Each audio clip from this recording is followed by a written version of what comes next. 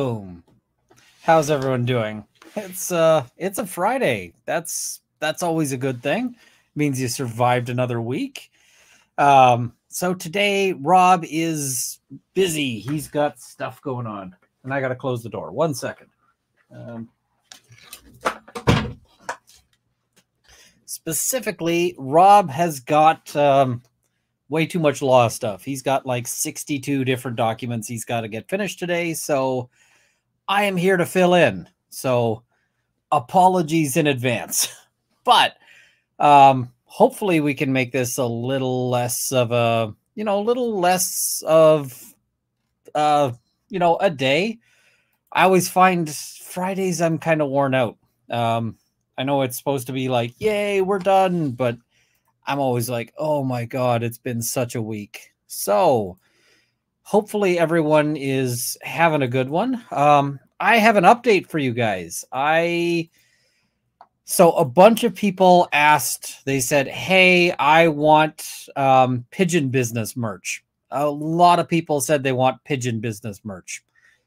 And I'm almost certainly going to lose money on Pigeon Business merch because the profit margins on these things are not fantastic. But I still, because you guys were insisting, said, all right, we are going to do some pigeon business. So where is the right? So here is the first design for the pigeon business image. And somebody says, what is that about? Pigeon business is because I was talking about Janet Braun in one of my videos. And so this was not a live. This was one of my videos. This basically, I said that it's getting hard to tell whether, you've heard the old adage of like when you play chess with a pigeon, it just knocks the pieces over and craps all over the board. I said it's getting hard to tell if there's a strategy there or if it's just pigeon business. So people said, I want pigeon business shirt. Now, I am going to be also making a second version of this. I've already asked the artist to do another version of this. And the second version is going to have the pigeon with a backpack. Because as we all know, sometimes pigeon business involves a backpack. So that's sort of an update on that. Somebody says he needs a tie. He does not need a tie, because if he gets a tie, then that's going to be more. I got to pay the artist again if I get a tie. So he's got a briefcase. He's got the sunglasses. It's pigeon business. So somebody says, how about a pigeon business sticker? Hopefully we'll be able to, hopefully people can have a variety of options for that. So that's sort of our beginning here, is we're going to have some pigeon business options. So, all right. Now, hopefully everyone's got something to drink, whether it's, non-alcoholic or something a little spicier. I've got a rye and ginger because it's been a week. Let me tell you about my week in just a second. All right. So, I got a really nasty flu. I brought it back from SHOT Show. And because of that, I was coughing my lungs out. I've still got a cough. And so now I survived that. I'm getting better. I've still got a cough, but I'm not like feeling as miserable. Mrs. Runkle managed to get my flu. And Mrs. Runkle is having a real rough time. Mrs. Runkle is not sleeping well. She is coughing all through the night. And because Mrs. Runkle is not sleeping well and coughing all through the night, guess who else is also not sleeping well? That's me, because she's coughing real loud. And so that's keeping me awake, but I'm also just feeling bad because it's like, I brought this back. So hopefully that's going to clear. I hope she's going to be all right, but we'll see. She was not having a great time with it, but I'm hoping that's going to get a little better. Somebody said, is there any Jeanette Braun on the agenda today? Not today. There might be for Monday. I do have some Janet Braun video, believe it or not. I've got video of Janet Braun, but it's not edited out right now. It's just kind of in the middle of a hearing. And so I will try to get that cut down, because I only really want to talk in this hearing thing about the bits that are Janet, as opposed to getting into the weeds on all the other stuff. So we'll talk about the Janet Braun stuff probably Monday. That is kind of what I'm thinking. But we do have some other stuff to discuss. What is it?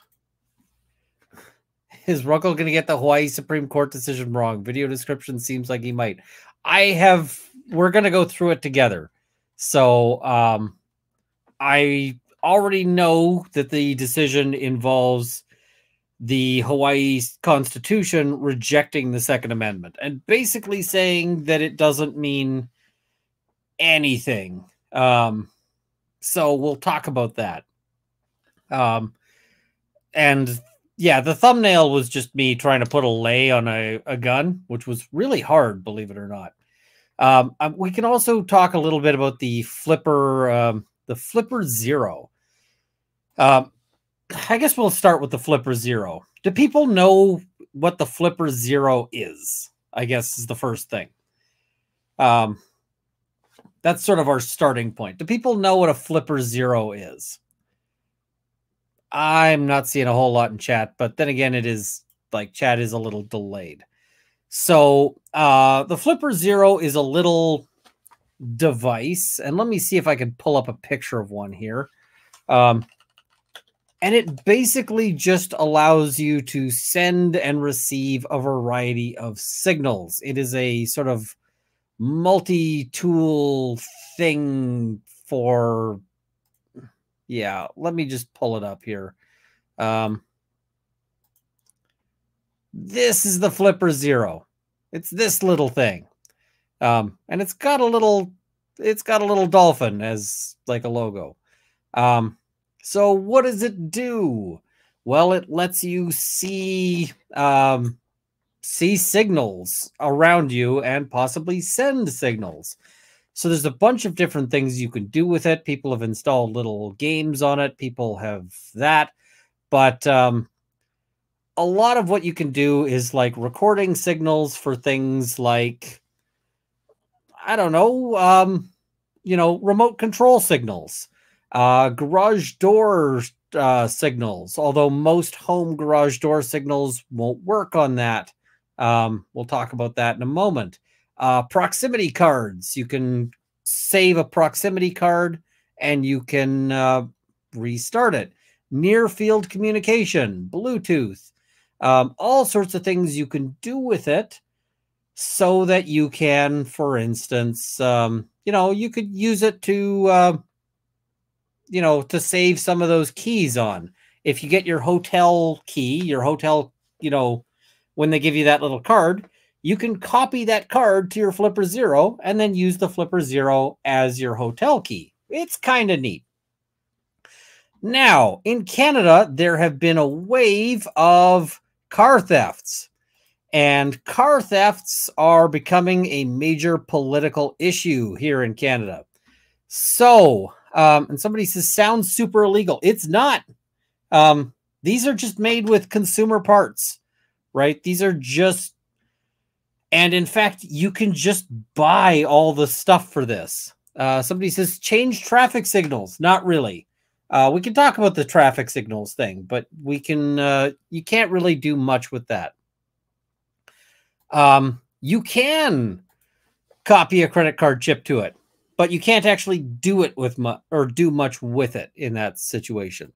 So because car theft has become a major issue in Canada, the government has said that they want to ban the import of the Flipper Zero. Now, here's the thing. You can make one of these things for cheaper than the Flipper Zero, just out of parts you buy online. These are real easy. Somebody says, what legal reason would one need this flipper for? Well, I already mentioned you can copy your hotel key to it. You can use it as a remote control. You can all sorts of things. But the main use for it is people playing around and like testing security. The main people who buy this are people who do security research. Now, here's the thing. There are some places where the Flipper Zero can crack stuff. But anything that the Flipper Zero allows you to break is something that is so weak that it's barely security at all. Being upset that somebody can get into, because like there's some buildings where you might be able to use the Flipper Zero to record the like somebody's pass to get in and then get in yourself. The reason why that works is because the security on those things is terrible, right? It's just awful. There are some cars that you can potentially break into with a Flipper Zero. It's like 4 years of cars from like the 1990s, because after that, they figured out that the security is, something you need. The reason why you can't use the Flipper Zero to steal a car nowadays is that cars use rotating codes. So basically, each time a code is used, it moves on to another code. So if you see somebody use their key fob to unlock their car, the next time you go to unlock the car, it's a different code than the one that you just recorded. So that's kind of useless now. If they're not doing that, then basically you have the security equivalent of securing your car with like a piece of string. So the government has said basically we're going to ban the Flipper Zero. Now, there is an exploit that is currently being used in order to steal cars. And it's not the Flipper Zero. What it is, what people are doing, when you see about people using these exploits, is that they are amplifying the signal from your fob. If you have one of these cars, and basically all sorts of new cars now are built with this fob, such that you've got a fob that when you just sit in the car, all you have to do is push the start button and the car starts up. The way that works is your fob is emitting a low power signal that the car picks up on, and the car says, okay, the fob is in the car, I can start now. So the technique that people are using to steal cars is they go and they get an amplifier. And what the amplifier does is it picks up a signal, a faint signal from your fob, and then it rebroadcasts it at a much stronger signal. And so because it's doing that, your car thinks the fob is inside it. So they come up to your door, they scan for a fob in your house, they detect the fob in your house, they amplify that signal, and your car thinks the fob is inside it. So what that means at that point is that they can start your car, and your car then drives away and leaves the signal of the fob. Well, your car is actually designed to not turn off if the signal to the fob is interrupted. The reason why that is because if your signal to your fob is interrupted while you're driving, let's say you're on the highway and you put your key, like your key gets obstructed. They don't want it where your car just suddenly turns off on the highway. That would be bad, right?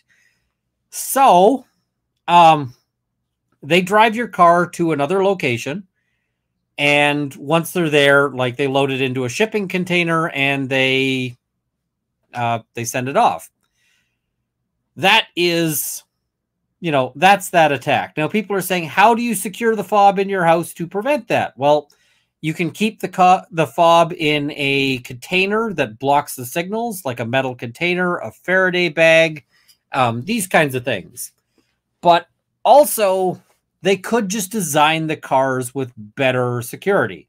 The problem is that they're pushing out these cars with incredible security, flaws and failures. And I will note, like BMW, from what I understand, the BMW has as a feature in their fobs that if it's not moving for a certain amount of time, then the fob actually stops transmitting, right? So you just go and you put the fob, like you set the fob down and it stops transmitting. But if you just keep it in your pocket and you were moving around the house, then it's going to get detected. None of this involves the Flipper Zero. The Flipper Zero doesn't have this feature. So how do people build these things? Well, they buy very simple consumer electronics and they make them, right? This is something that is not difficult to assemble out of parts that you can buy at any electronics store. And you're not going to stop people from buying parts unless you want to ban people from playing with electronics, which is going to have like huge, nasty consequences. The solution to all of this is just better security on the part of the car manufacturers. But instead, they're going to ban this, this entirely harmless device. And it's idiotic.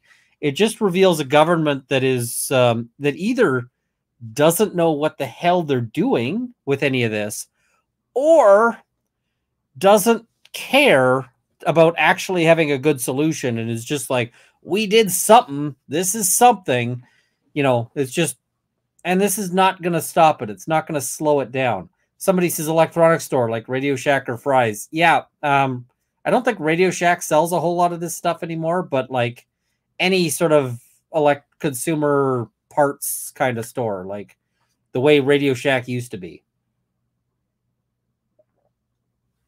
All right, so now we can talk about the and somebody saying, is Rob okay? Rob is fine. Rob is just super busy. We've got Mary Coppola saying, love Ian, but always miss Rob. Sorry, not sorry. Let's go, Ian. I miss Rob too when he's not around on a Friday. It just is what it is, right? Because but yeah, Radio Shack doesn't exist anymore. Yeah, but there's other places that sell parts and, whatever else. So, yeah. So people were asking about the mandatory minimums. And why would the court strike down Poilievre's 3-year mandatory minimum? So one of the things Pierre Poilievre was suggesting, and I think this is stupid, and because it's stupid, the Liberal government has also thought that they want to pick it up.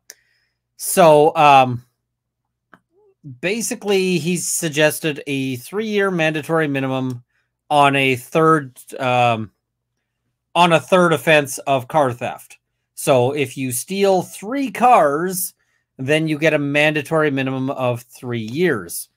And I don't think that's going to hold up, even though it's 3 car thefts. And the reason why is because you got to think mandatory minimums. The problem with mandatory minimums is that they always affect the people who otherwise would get would get a lower sentence than that.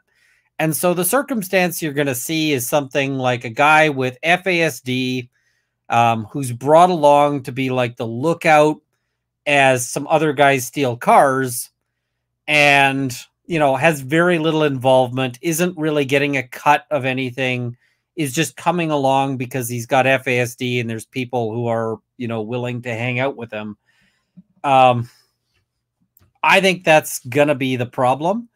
So the Supreme Court applies a principle, and this is from a case called the Queen as it was and Nur. 3 car thefts could be one evening, dude. It could all be one evening. Like that could happen in the same day if they, if they, yeah. And all it would take is just the government choosing to, put it as a different sentence. So, yeah, and this is what it'll be is, this will be sort of a reasonable hypothetical is some kid whose gang affiliated cousin dragged them along a lot of the time. That's going to be the situation there. Kurt, you can think that. I can tell you the Supreme Court is not going to agree. The Supreme Court will not agree with that. That's just how our Canadian Supreme Court works. They go with the reasonable hypothetical, which basically means anytime there's like you can imagine a hypothetical scenario of an injustice caused by a mandatory minimum, the court will throw it out. So Poilievre has also suggested a mandatory minimum for extortion crimes. And I can tell you that one is not going to hold up because extortion is all sorts of issues. Extortion can cover, people often get charged for extortion in situations where like somebody owes a drug debt and you get like 6 gangsters who kick down a door, duct tape somebody to a chair and torture them and really, really hurt them in order to force them to turn over money in order to, satisfy the debt. Here in Canada, we just recently had a case, and I apologize. This is going to be somebody saying, what is FASD? Fetal alcohol spectrum disorder. So their parents drank during pregnancy. It caused brain damage.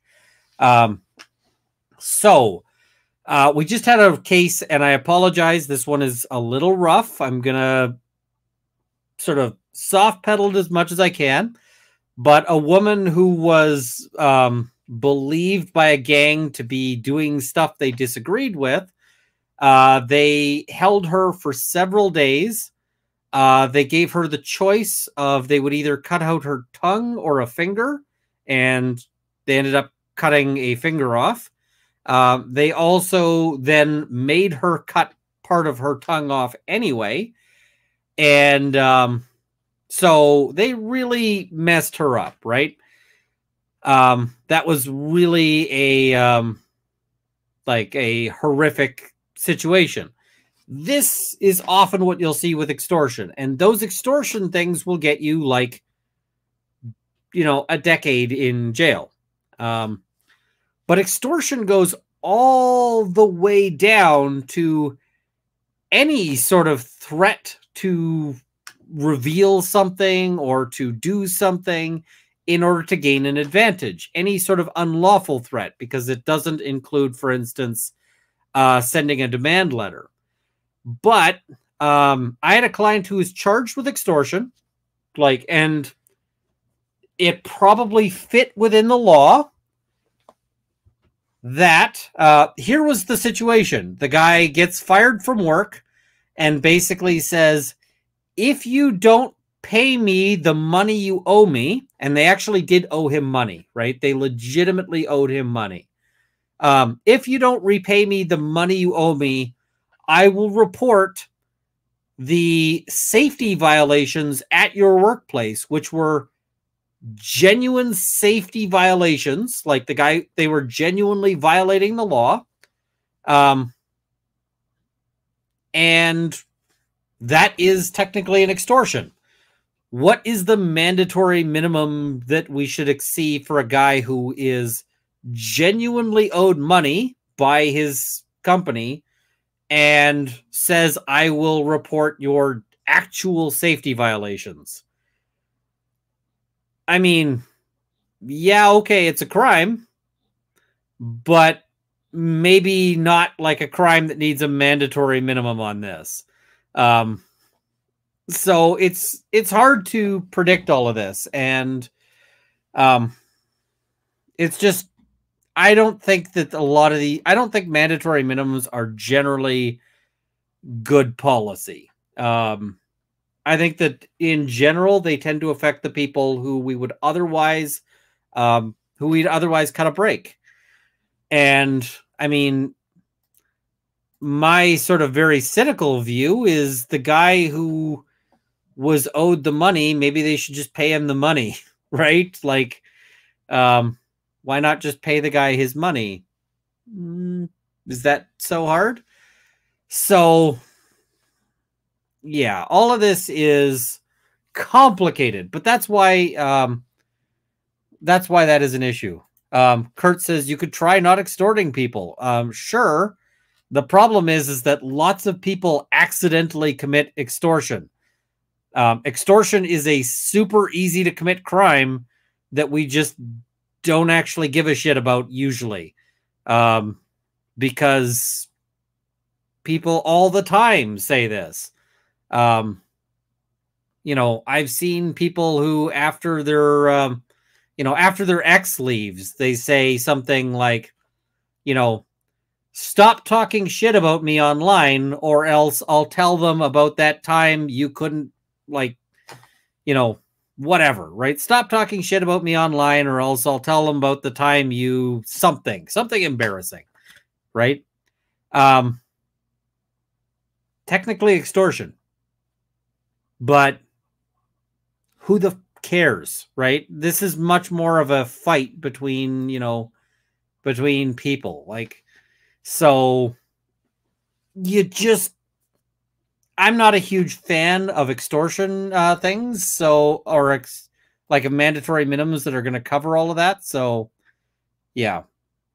And I see somebody, where's that comment there? Hello, I found you because of the Janet drama, and I've been having a wonderful time. Well, thank you for joining me. I wish I had some Janet drama to save. I mean, I do. I just don't have it ready to go. I found out that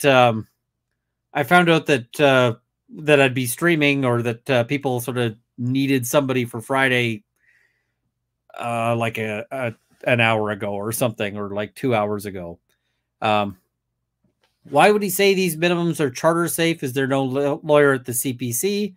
Also, is it possible to consult with the Supreme Court when drafting bills? Supreme Court won't help them with drafting, but the Supreme, you know, they can send a reference bill up to the Supreme Court to say, like, hey, Supreme Court, here's a bill we think, you know, would it be okay?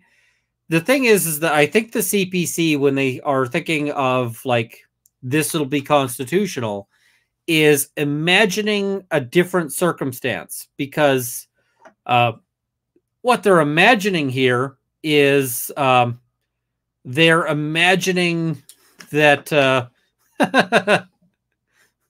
here we have an extortion example. Read my comment or else I'll unsub.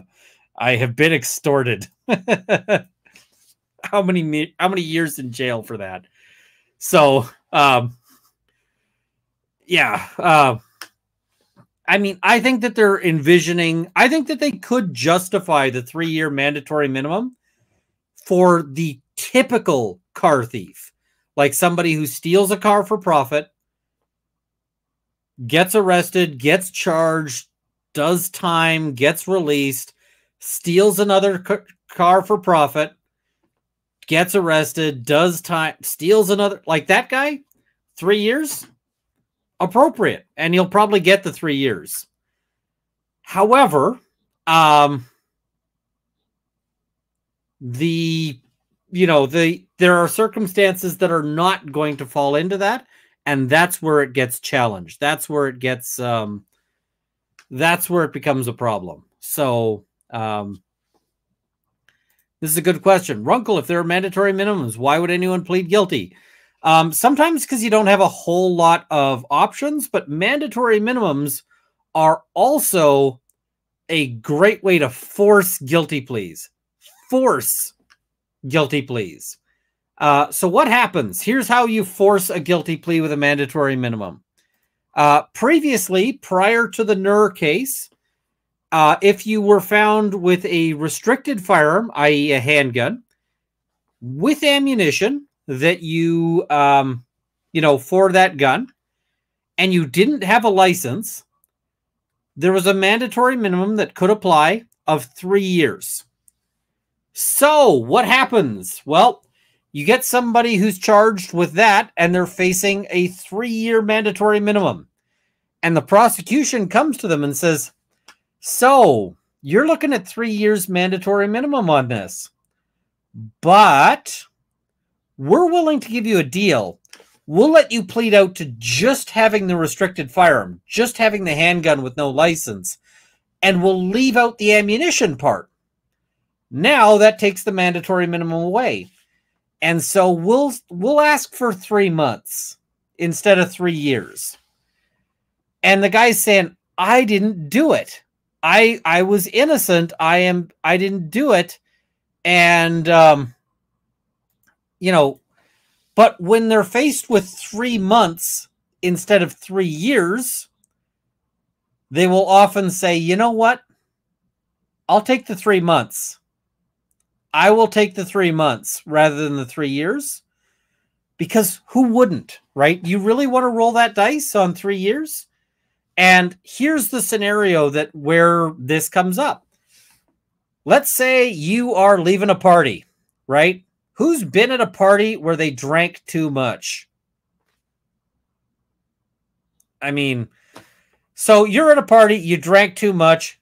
You drove to the party. Your car is parked down there, but you're not getting in it. You're not that stupid, right? You're not getting in that car. So, you go and you say, well, I'm going to call a cab. And one of the people there says, don't call a cab. I know where you live. You're not that far away from me. I will give you a ride home. And you're smashed, and here's this person going, I'm going to give you a ride home. And you go, thank you. That is awesome. So you get in the car with these people you barely know because they're giving you a lift home. I've given people a lift in these circumstances. I have been the guy getting a lift in these circumstances. But you have a really bad scenario. This guy gets pulled over. And you're like, okay, well, it's no big deal. He's sober. He's pulled over. Like, it's just going to be a quick stop. Like, he'll get a speeding ticket or whatever. And then you find out this guy's got a warrant for his arrest. And you go, I didn't know you had a warrant. I didn't know you had issues. And they arrest him. And then they ask everyone to get out of the car, sit on the sidewalk, and they search the car. And they find a handgun in the trunk or in the glove compartment or under a seat. Everyone in that car is getting charged for that handgun.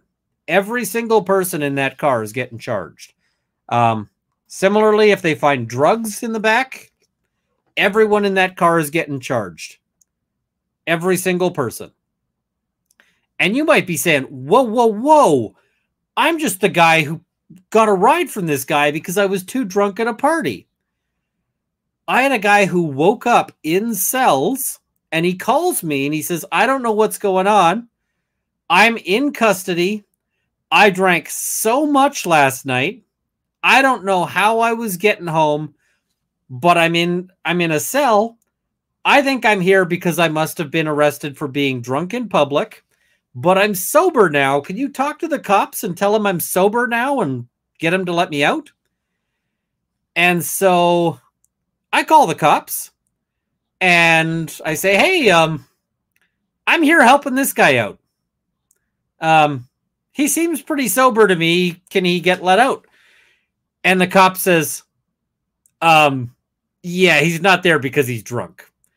He's there because we found a kilo of heroin in the back seat.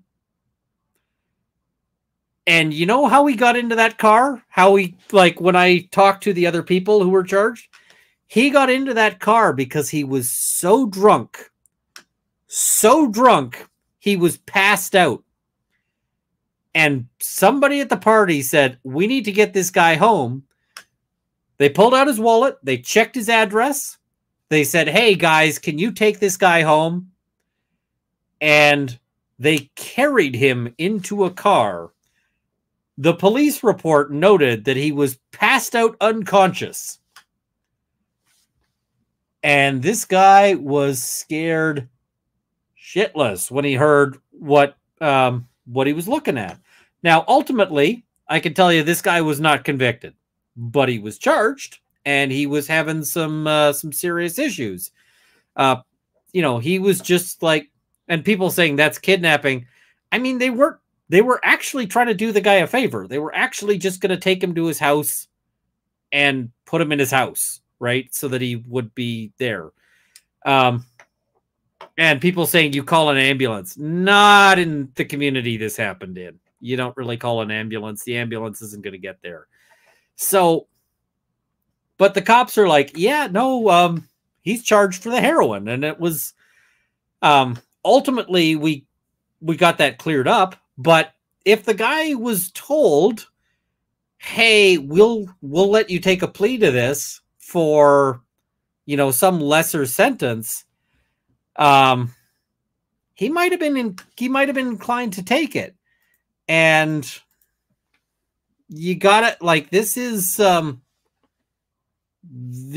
kind of thing that happens. So mandatory minimums prevent me from, like, because otherwise, you know, you can end up in situations, and, you know, people have all sorts of, you know, have all sorts of concerns.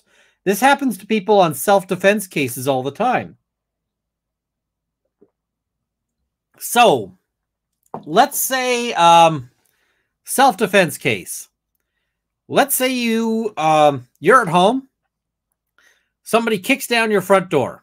You know, the 6 guys I mentioned who are there for a drug debt, they got the wrong address. They think you live at this house because you just moved in, and the guy who owed all those drug debts just moved out.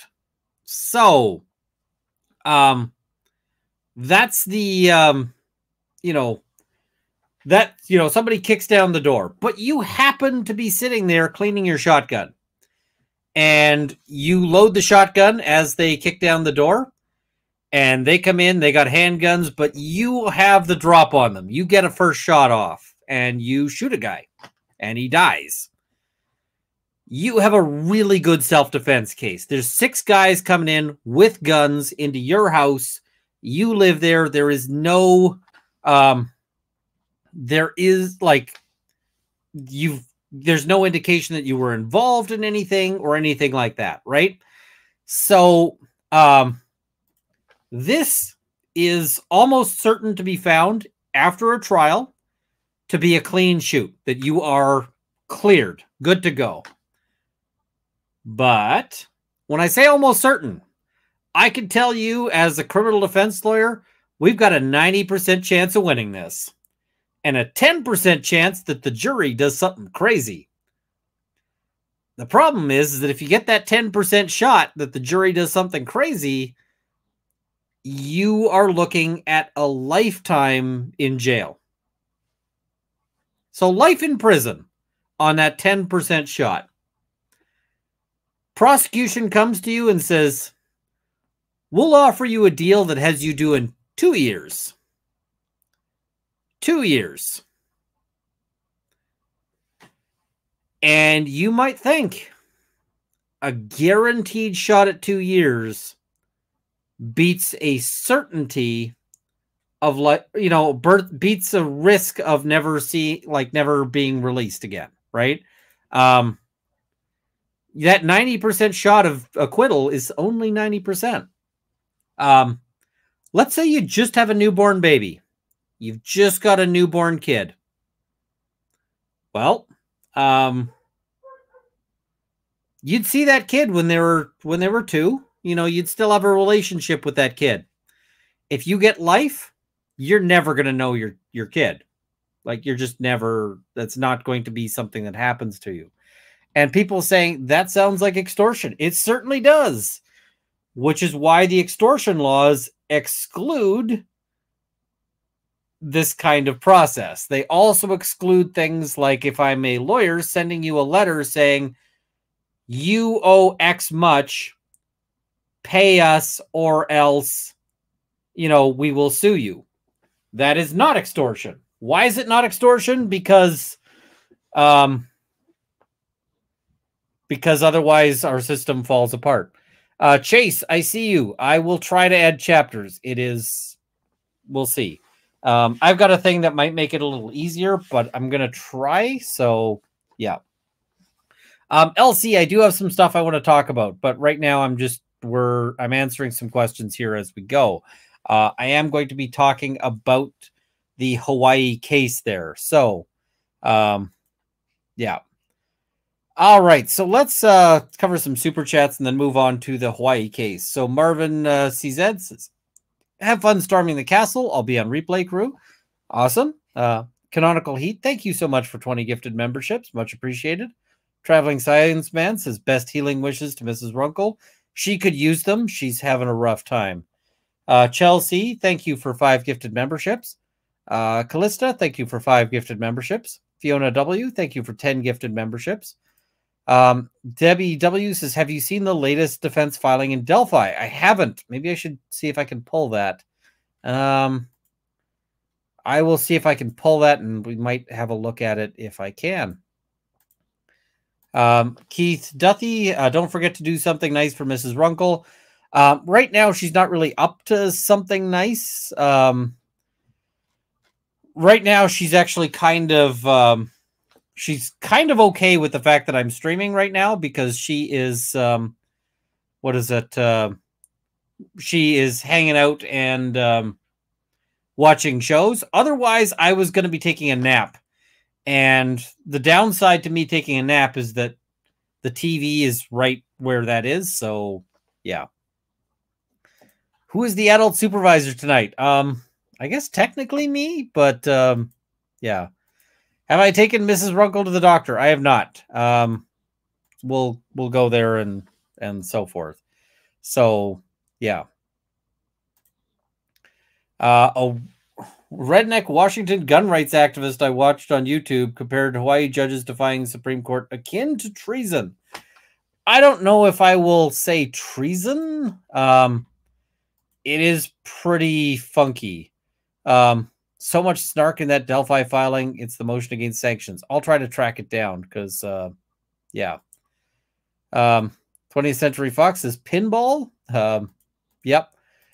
Veronica, thank you for the member anniversary chat there. I have questions. Thank you for 10 gifted memberships. Michael L, why would the court strike down Poilievre's 3-year minimum? We talked about that. Rainman YYC, thank you for the gifted memberships. And I hope you're getting better. You don't need to gift memberships, man. You're recovering. So it's good to see you in the chat, but I just hope you get better, man. We're all cheering for you. Dr. Nick, can a majority government amend the charter section 1? It takes a lot more than a majority government to do that. So it's a whole big complicated constitutional amending formula. Mary Coppola, we love you. Ian, thank you so much. Thank you. Conservative Party of Canada says they want the OIC powers gone. Possible. If they get a majority and if they can hammer it through the Senate, yes, it is possible. Outside the box, thank you so much. Dr. Nick, why would he say these minimums are charter safe? Is there no lawyer at the CPC? We covered this a little bit. I just disagree with them. It'll come down to what the mandatory, like the hypothetical is what that comes down to. All right. Amanda Walton, thank you for the new membership. Laura Christine, thank you for 10 gifted memberships. Bop It, Pop Snacks, give a snuggle to Potter and Zora. Earlier, I was eating some momos, which are little dumplings, and Zora was very cross with me because she did not get dumplings. So she is not happy with that. So studying to be a paralegal in Ontario now. Thank you. Awesome. We could talk a little bit about a paralegal running into some trouble here in Alberta. That's on the docket. Amanda Walton, thank you for 5 gifted memberships. Ginger with a soul. I hope you and the lady feel better very soon. Awesome. Thank you. LC, the Queen of Jordan changed so much. Thoughts? So if you're not familiar with Jordan, Jordan is a case that says that that basically they have to hear your matter within a reasonable time, and they sort of set deadlines and frameworks. And Jordan has been a big deal. There's a bunch of cases that get thrown out because of Jordan. So, well, Jordan has been a big deal, but before Jordan, things were sliding really badly towards like trial dates that were getting way further and further out. So I kind of like what Jordan is doing, but I know it's controversial. Freddie Mercury's cat, please explain the conceded guilt charges in the Montgomery trial. I haven't been following the Montgomery trial. So there's no education on it. There's a witness with immunity and a defendant who refuses to show up for trial. Well, I owe you this at the very least.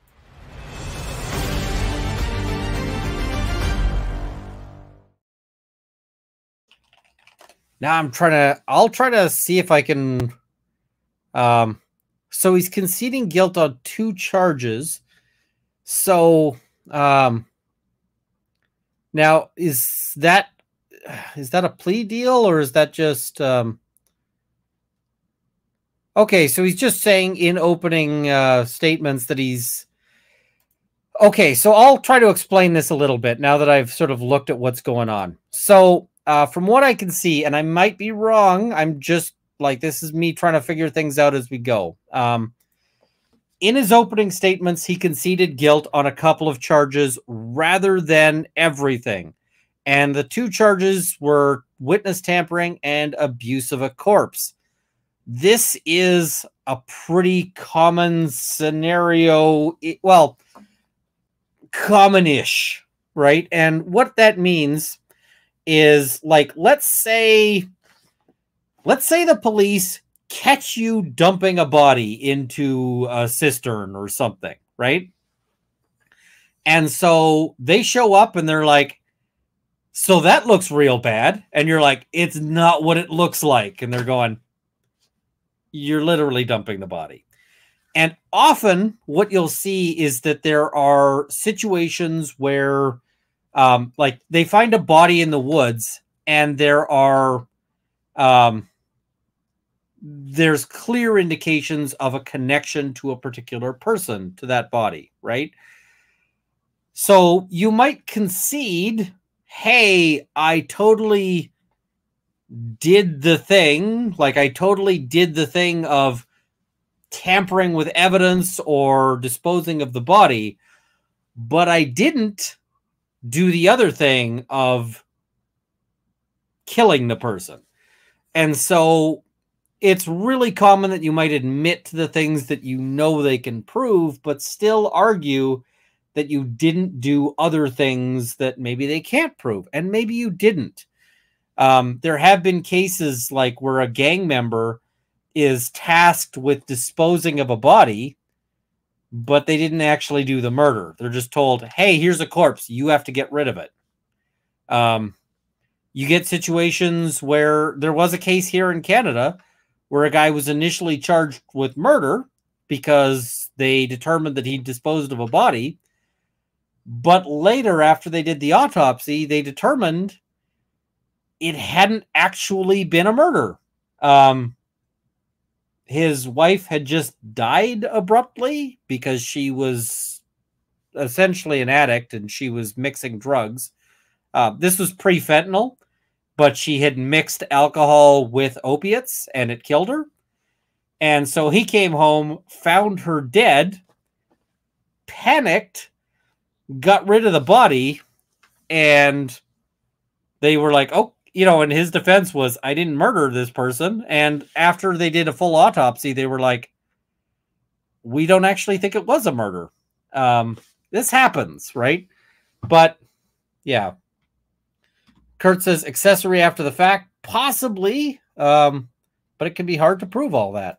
And they might not have been charged with accessory after the fact, so you can't get charged with accessory after the fact, or you can't get convicted of accessory after the fact if you weren't charged, you know. So, yeah. Montgomery is accused of second-degree murder, second-degree assault, and something else. Victim was his 5-year-old daughter. Yeah, I mean, he might be a lot happier saying, I didn't murder her, but I did get rid of the body. So I don't know the full details, but yeah, I think that it provides an explanation as to why you might run that kind of defense. Froggy Girl, thank you so much for the membership here. Possible for the government to scrap Section 1 of the Charter. Really hard. Will I cover Snoop Dogg's lawsuit against Walmart? I'll have to look into it, so I can't make promises, but it's interesting.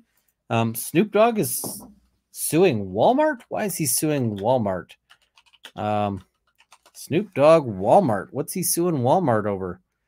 A dispute involving cereal. Oh. For diabolical sabotage of his cereal. I didn't know Snoop Dogg had a cereal brand. So apparently he's got Brodus Foods. What is his cereal? So they say that they left the product off their shelves and hid it in stock rooms to sabotage their brand. And what's the cereal? Why does Snoop Dogg have a cereal? Does the cereal contain marijuana? I have questions. So do you think anything practical can be done to better incentivize the state to seek actual justice in these sorts of cases, i.e. not charge rather than to just charge? I would love to see some procedures to like apply to have charges thrown out and to have those tossed out. But yeah, we'll have to see. Does Ian have a swoop? I do. I just forget to do the swoops. I forget a lot.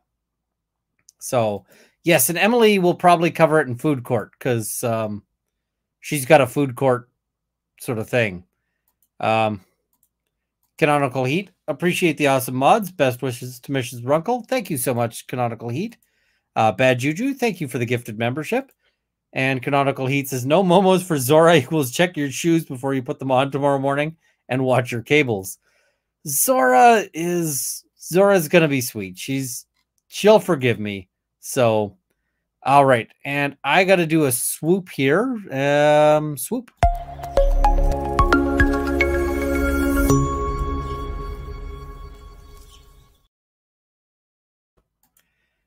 It's called Snoop cereal and comes in a few flavors. Huh. You learn something new every day. So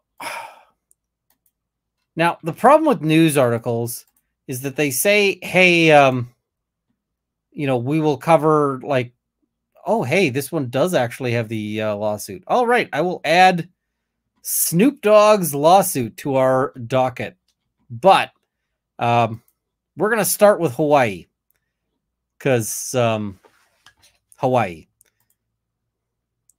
Kurt says he wants Snoop cereal. Fair. Present, share screen. Hawaii. All right. So, this is State of Hawaii versus Christopher Lee Wilson or L. Wilson. I don't know if it's Lee. I don't know why I put Lee, but L. Wilson. So, what happens to Mr. Wilson? Mr. Wilson is busted for having a handgun without a permit.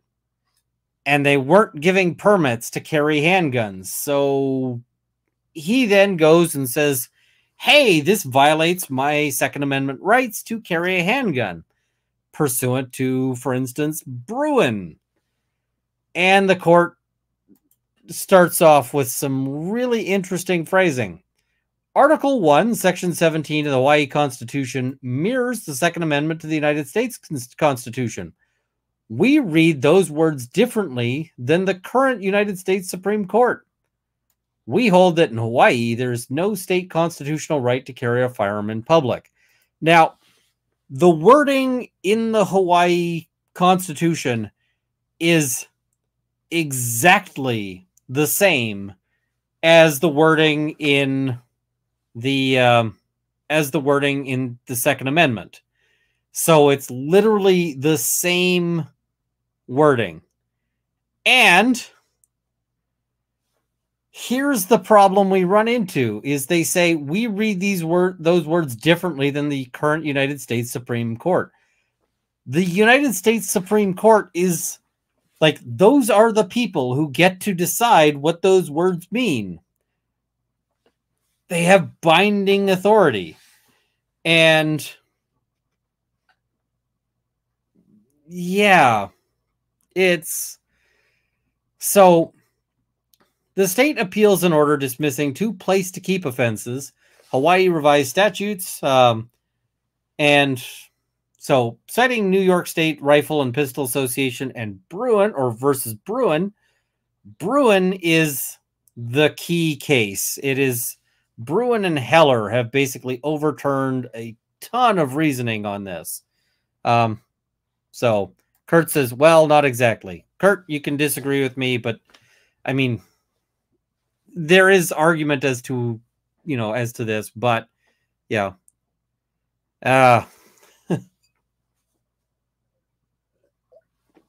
All right, Kurt, we're talking about constitutional law. I'll send you a link. Give me a second here.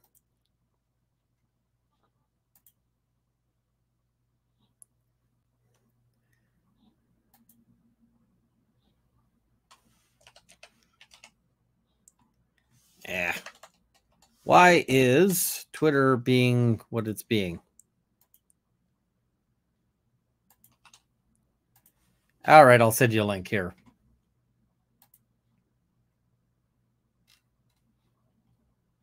So Kurt has apparently strong opinions. We'll bring him on. So Kurt, or we've got Wilson, believes otherwise.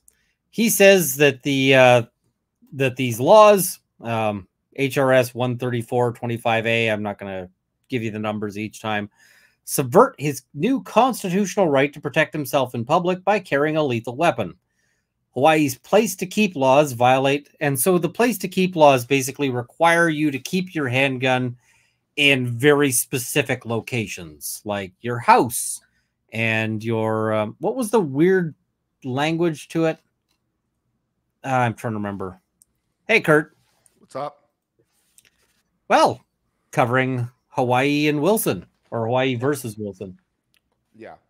So I think the thing that a lot of commentators are missing, perhaps deliberately, and I'm not blaming you deliberately, but Hawaii's constitution is a matter for the state of Hawaii. And notwithstanding the fact that they have the exact same language, they can interpret that language in their constitution any way they want. It's also not unusual for states to have language that is exactly the same, close to, or parallels the federal constitution. And some of the time, even if it's exactly the same, states will interpret it broader than the federal rights. So it can kind of go both ways. So I wouldn't interpret the words that way, but Hawaii is within its rights to interpret the words that way. However, in this case, it does seem like they're making a specific attack on Bruin. They're allowed to not like it. They of course have to apply it as far as it goes. Yeah, no, fair enough. So they note that he lacks standing to confront the licenses to carry, and the argument is because he made no attempt to obtain a carry license. Yep. Now the problem with that is that at the time they basically granted 0 carry licenses. Correct. And so he didn't make Now, Wilson was not seeking to. He wasn't a guy who set out to oppose this, which is the other problem. Like a lot of the wins that gun activists have been having in the U.S. have been people who go to people like the Firearms Policy Coalition and say, "How do I run a challenge on this?" Mm-hmm. Wilson, on the other hand, Wilson was just a guy who was found with a gun. Mm-hmm. and wanted to not get in trouble because, of course, you want to not get in trouble for that. So I boosted my audio. Hopefully that will help people hear me better. yeah, I'm hearing you fine, but I know you are, but we yeah, all know how that's not reflective of what they hear. yeah, no, that's fair. And so had this guy been intending to run a constitutional challenge, what he would have done would have been to apply for a carry license and get denied and then challenge on that basis. It is very soft. I can boost it more. Boost it to 200%. Maybe I talk right into the mic. Maybe that'll help. All right. So now they note Bruin snubs federalism principles. Still, the United States Supreme Court does not strip states of all sovereignty to pass traditional police power laws designed to protect people. So Wilson is standing to challenge some of the laws, but those laws do not violate his federal constitutional rights. So they are applying the federal constitutional rights here. So it does seem like they're applying or interpreting the same constitutional rights. Am I wrong about that? This seems to be a decision exclusively under the state constitutional rights, as far as I was able to tell. And then they say, and then they do, and then they say that Bruin doesn't apply in this situation, which I agree it doesn't. Well, they say it doesn't violate his federal constitutional rights. So I don't know. Well, I'm going to have to ponder this in some detail. They're right as far as it goes, because Bruin was all about whether licenses have to be shall issue. That's what Bruin was fundamentally about. Because New York had a may issue license, and this guy was not some special. He didn't have some special reason. He's just like, I'm a law-abiding citizen. I'd like it. So Bruin effectively boils down to, the state is required to issue these on a shall issue basis. But since our friend over here never applied for a license from any state, then he's not under Bruin. Bruin doesn't read on to him, so Bruin doesn't apply. No, fair enough. Yeah, I haven't I got sort of short notice that I was going to run a stream here tonight. No, you're fine. One of the things I was going to do was to go over this case and try to pick it apart. Yeah. So I'm kind of going through a lot of this for the first time, which is... You're fine. Yeah, I'm trying not to step on my face, but the other one I'm trying not to step on my face over is the Carano lawsuit. Have you read that one? Gina Carano? Is this a new one? Yeah, it just came out recently. She is suing Disney. I thought that happened a while ago. No, she just filed. Real recently. Okay. I'm thinking of something else where someone sued. Wasn't it Disney because their movie wasn't put in theaters because of COVID and there was an issue over pay? Wasn't that Gina Carano? No, Gina Carano. Gina Carano got bounced off of The Mandalorian. And the reason why is because she was getting into a lot of fights on Twitter over COVID and trans issues and other stuff. All right. Yeah. Okay. So Elon Musk is paying for Gina Carano to sue Disney. And because he had this pledge about, if you get in trouble talking about talking shit on Twitter, I will pay your your legal bills. And amongst other things, she's suing that she wants to be recast on The Mandalorian and to make them complete a series that she was potentially going to be in. And I'm like, that's not going to happen. And you wouldn't want it to happen if you could. Yeah. You want specific performance? You want specific performance of a creative work? No chance. No chance. No chance. Money is a maybe, but the specific performance. And the other thing is, if she actually, if you got that, that would be such a crazy thing. Because at that point, if you're cast, Disney would have the full rights as to what they have your character do. And so it's like, congratulations, your character is now a pedophile and will, you know, like that's going to be the thing about your character. It's like, Yeah. okay, if you really want to let them burn your career down. I mean, if I was Gina Carano's lawyers and Disney came and said, hey, we will offer you that we will recast you in these things. If that didn't come with like complete creative control as well, I'd be like, you go to hell. You go to hell. So now you're thinking. Yeah, now you're thinking. But yeah, that one, I'm trying to piece it out because it involves some like unusual California laws. Yeah. California's got a law against viewpoint discrimination. So I'm like, I need to do research in this. I believe it has a law on not discriminating on the basis of political affiliation. I'm not sure about viewpoint discrimination specifically. I know that the political affiliation has been interpreted very narrowly by the California courts, though. That's really what I was trying to figure out, and also the issues about whether or not she's actually employed, because I don't know that a film star is an employee. No, she wouldn't be. She's an independent contractor. Yeah. So does a law saying that it protects employees apply to her at all? Yeah. And if not, I don't think she's going to survive a motion to dismiss. I don't know. A lot of people really like that lawsuit because they are sympathetic to Gina Carano in her position. I'm just trying to figure out, like, when I read it, I just don't see that it's likely to do well.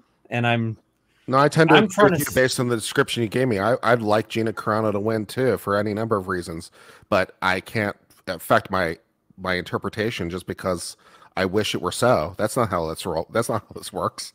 That's kind of my thinking. It's like, I want to find out, like, I want to see if she's actually got a case on this. Yeah. And yeah, this is the other aspect. Uber drivers are employees in California. Yeah, they did. They changed the law specifically because of it. They changed what qualified as an employee because they adopted a specific 3-part test by the legislature. So that's true. And I suspect that 3-part test would have been specifically excluding actors because it's California. They're not going to mess with Hollywood. So I don't know. But now we're wandering afield. So back on to Hawaii.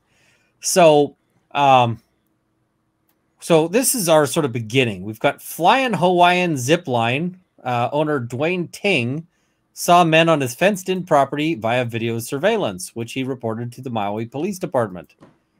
They headed to his property, but Ting, driving an all-terrain vehicle, corralled Wilson and his 3 companions with an AR-15 assault rifle. Now, an AR-15 is not an assault rifle, but the Hawaii Supreme Court disagrees with you. Well, the good news is that there's no precedential value to a finding of fact, and I don't even know that that's a finding of fact. That's fair. But he rocks out with his AR-15 on an ATV and detains them until the police arrive. And this guy tells the police, I have a weapon in my front waistband, which turns out to be a .22 caliber pistol. If you're wondering why he didn't get into a gunfight with the guy with the AR-15, I mean, they're almost exactly the same. It's 2.2 versus 2.23. Those are almost exactly the same, right? They are about the same diameter, but the 2.23 will do a lot more damage to you. So I wouldn't want to get in that fight either. Okay. And it turns out this pistol was unregistered in Hawaii, and he had not obtained or applied for a permit to own a handgun. He says he bought it in Florida in 2013. I'm wondering how he gets it to Hawaii. Because, like, Hawaii, there's not that many ways to get to Hawaii. You can't just, like, drive over. So, So he says basically possessing a firearm for self-defense purposes outside the home violates his rights under the Second Amendment and the Hawaii Constitution. And so he asks for this case to be thrown out. This is a motion to dismiss. State says no deal. They say they presented ATF records to show about when and where he'd purchased the guns. They say that he had not applied for or been issued a concealed weapon or firearms license pursuant to Florida law, and that somebody not named Christopher Wilson purchased the firearm from a licensed firearms dealer in Florida.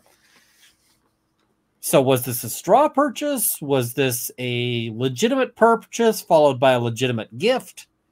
But they're making some shade about this. And the ATF is involved in this case, but somehow they didn't find a way to shoot a dog. They're slacking. They're slacking. No dogs die in the course of this case. I'm wondering what he brought the .22 pistol for and what he was doing there, right? Because he's trespassing on somebody else's land with a .22. Like, what's he doing? What's he doing? Protecting from snakes? There's a snake in my boot. So, Circuit Court denies his motion to dismiss, relying on Young versus Hawaii. And they say that the Second Amendment does not provide a right to openly carry a firearm for self-defense. And so then that judgment was vacated, and now it comes up to... so he files a second motion to dismiss after Bruin comes out. He says, Bruin's come out.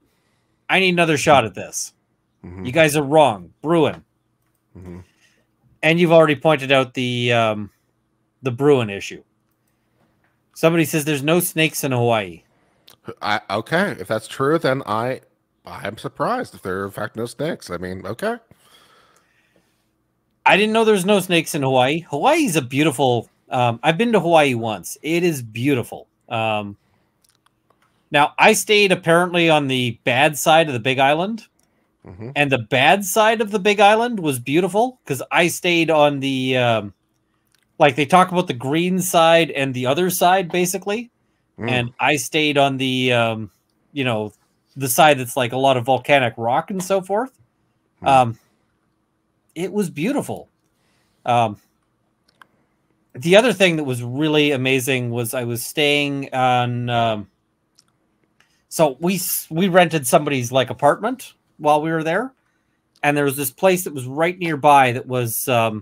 Da Poke Shack was what it was called. Like literally Da Poke Shack.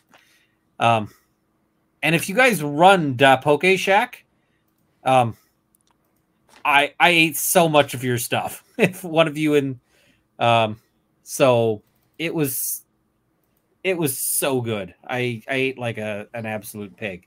It was amazing. Hawaii does have pigs, that I know. So he says the place to keep laws violate his right to carry a handgun for self-defense outside of his home. Both the United States and Hawaii constitutions confer that right. That's his argument as opposed to their finding, because they're going to find that no, they don't. So he describes these absolute... So Hawaii says that you're only allowed to carry the firearms and ammunition in your place of business, residence, or sojourn. What is a place of sojourn? I always thought the word sojourn meant to travel, or it's like to move between place and place. Isn't that a sojourn? Yeah, I'm just like... To reside temporarily, to dwell for a time. Oh, like a hotel? Oh, okay, I guess fine. like a hotel or like a campsite or... yeah. Okay, fair enough. I always used it as a verb. I didn't know it was a noun. Okay, interesting. Neither did I. Like I've heard of, like, you know, people name their boats Sojourner or that kind of thing, but yeah. Exactly. So first, the Second Amendment allows for some restrictions per Heller and Bruin. For instance, registration and permitting are constitutional. That is going to be the end of this one for him. Pretty much, yeah. That's the end of the game. Second, unlike the Bruin plaintiffs, Wilson illegally possessed a handgun because he never tried to follow Hawaii's firearm registration and license to carry law. Because he didn't apply for a permit, he lacks standing to raise a Second Amendment challenge. Yeah. So, which is also interesting, because I was telling my chat about this earlier today, because before Heller was called Heller, it was called Palmer. Palmer was going to be the lead plaintiff. He was a gay person, and he was much more sociable and personable, and they want him to be the face of it because it was a lot better. But Heller was the only one of the group who had actually applied for a permit. Now, remember, this is the time when DC was no issue. He was the only one who had actually applied for a permit and got it a denial, and therefore he's the only one who had standing. So Palmer became Heller, and that's how that came to be. So yeah, because they didn't apply, he is no standing. Yeah, that makes sense. Yep. And remember how we covered that crazy decision with the guy who put his LSAT in the filings? I do remember that. That crazy decision, that guy got tossed for standing. Standing gets a ton of these things tossed. Mm-hmm. You have, and if you want to challenge a decision, you often have to go through the appropriate steps. Like when they were challenging like some of the gay marriage decisions, you got to go in and you actually have to try to get married. You can't just be like, I am a person who would want to get married if this was allowed. You have to actually go in and try, and you have to get the no.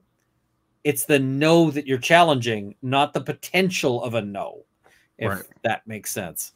All right. Let me know if I'm too loud now, chat. I might be way too loud. You are a little spicy now. Okay. I figured out a way to make myself louder.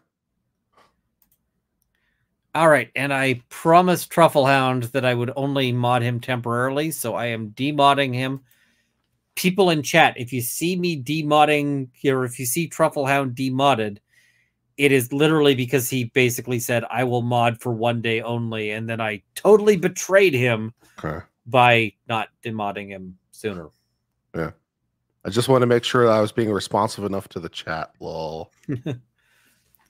So the court ruled he had standing, and then it concluded that per Bruin that that his right for self-defense extends outside the home.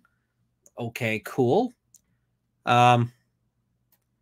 Circuit Court made no exceptions for carrying firearms outside of the home for self-defense purposes.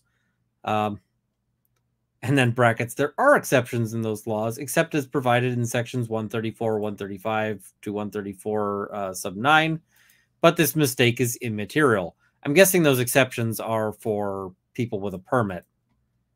So, court dismissed 1 and 2 with prejudice. State moves to reconsider. All of this is fun procedural stuff.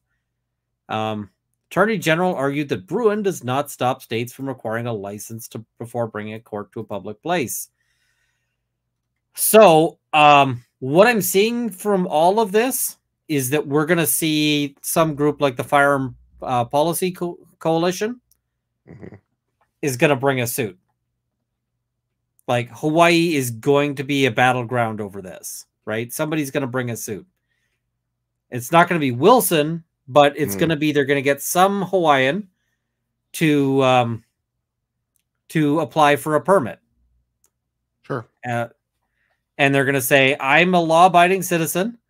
I just want to, I want to carry a gun to defend myself against, you know, I don't know, pigs. Pigs, a 22 criminals. Caliber against a 22 LR against a pig does not sound like a recipe for success. Does Hawaii have like toxic fish?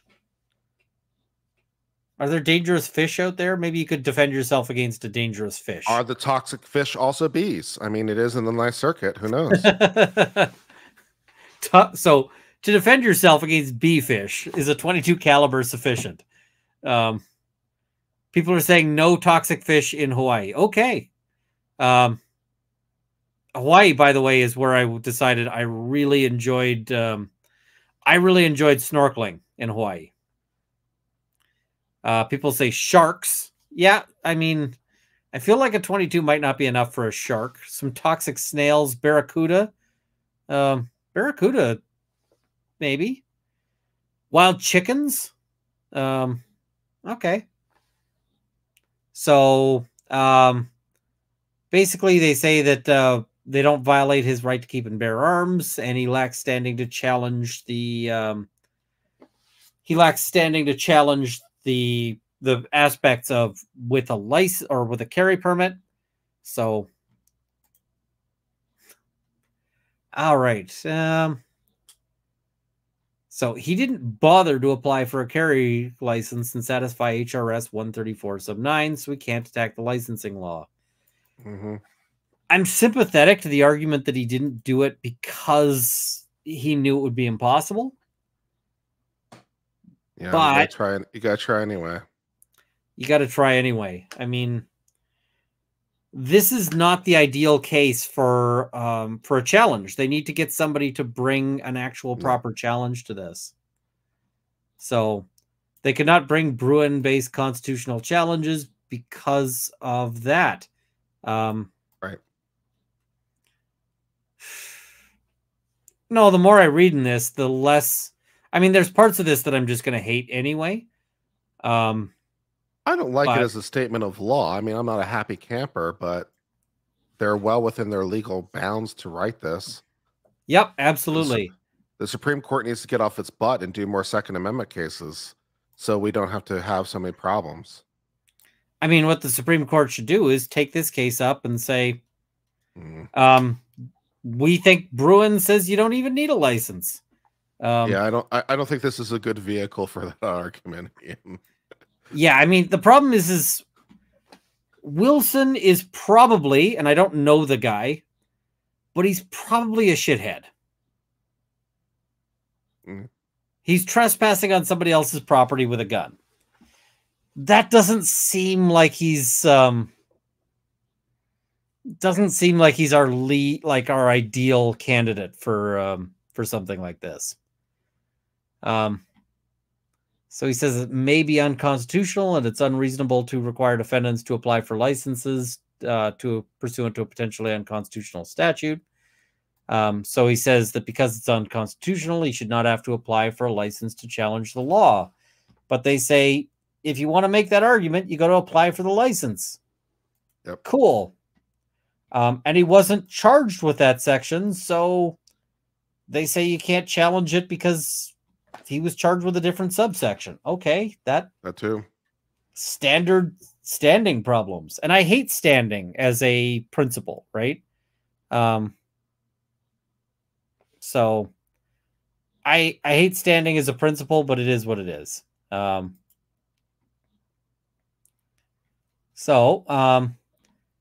Because he didn't bother to follow HRS's procedure to obtain a license to carry, I mean, he would not have been granted it at all, but he didn't try. Now, where's the phrase that just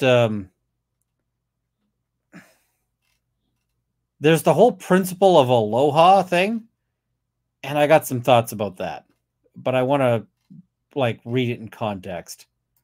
So let's find aloha. I didn't read that far in the opinion. Oh, there's aloha spirit. Why the aloha spirit inspires constitutional interpretation?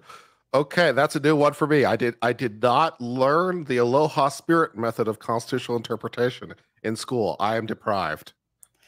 Now, I do not necessarily know. I don't know aloha very well. But this to me seems like a religious idea. You know, they note that, what is it?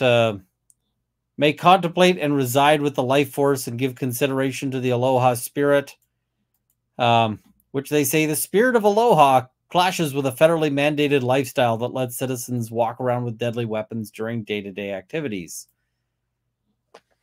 So I'm going, I don't like that at all. I'm sorry. And I feel like the splintered paddle. I'm sorry. I read ahead. What? There in the Hawaii Constitution it mentions a splintered paddle. Okay. So from what I understand, and I know very little about this. Apparently, somebody tried to attack a notable figure in Hawaiian history with a paddle. Uh-huh. And so the broken paddle is a symbol of that. Uh-huh. I feel like the Hawaii bar has got to be a really interesting thing if you've got to apply aloha spirit to things, though. Uh-huh. So, yeah, I mean, this is a case I'm going to have to pick apart in some detail to go through and talk about why this happens and what's going on. But the standing problem is an issue. So Hawaii prohibited the public carry of lethal weapons from 1833 to 1896. Unlicensed public carry of firearms has been illegal from 1896 to the present. I think this one is kind of interesting when you compare it with the recent decision that found that the Second Amendment in Hawaii meant that you could own a butterfly knife. So that I think is kind of interesting. So it'll be interesting to see how this all shakes out. But I suspect what we're going to see as a result of this is there's going to be a challenge brought to this, specifically to the licensing aspect. Somebody's going to go and apply for a license, get denied, and then and is then going to challenge it. And that'll be where that gets a little more interesting, at least in terms of, them hearing this issue. Hawaii's a weird place, but I can't transfer my bar scores to Hawaii. So if I want to get licensed in Hawaii and sue people, I'm going to have to actually fly there and take the bar exam. So are you going to do it? I don't know. Maybe they need some Second Amendment lawyers, I guess. You could go to Hawaii and just be like, hey, I'm, what is it? I mean, there's worse places to study for a bar exam. I'm just going to say.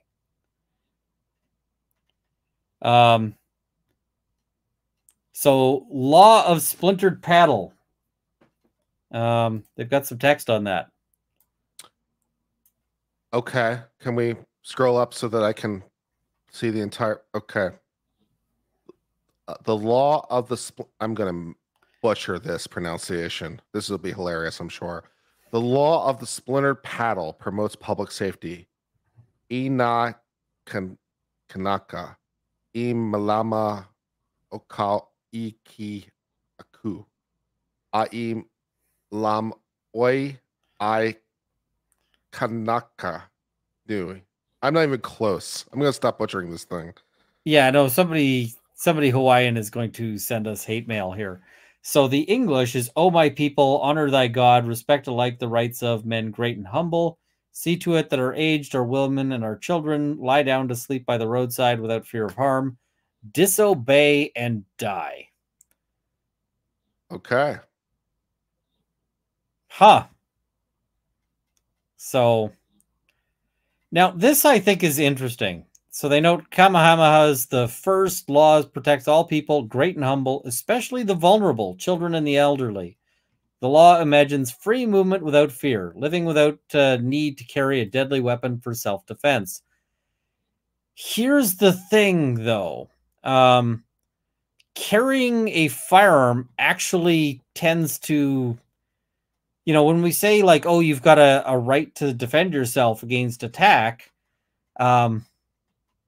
an elderly person is not going to be necessarily able to defend against, I don't know, me. And I am not scary, right? I am not the scariest guy, but I'm pretty sure I could beat up an 80-year-old. Right? Probably. Yeah. Most of them. And I see Kamehameha is the pronunciation. Okay, I'm butchering things myself. Kamehameha. Sounds Japanese, which maybe it is. Or maybe it's not. So, but how do you keep me from beating up an 80-year-old? Well, I mean, I just don't feel like it, but let's imagine I did. If you give that 80-year-old a handgun, then I'm a lot less likely to be able to beat them up. So, I don't know.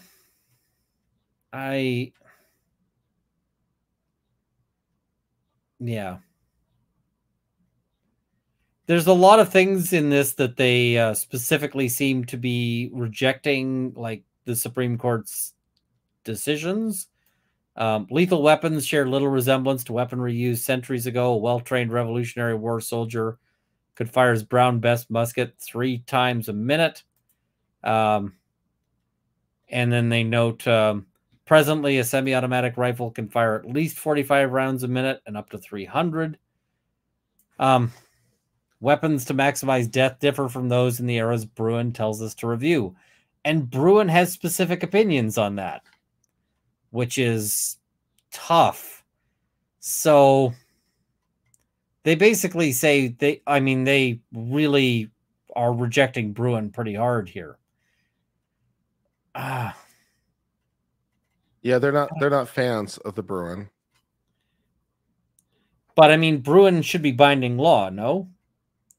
Oh, it is, but they're going to complain about it for a while. Yeah, I mean, it seems like they're just saying we're not going to apply it either.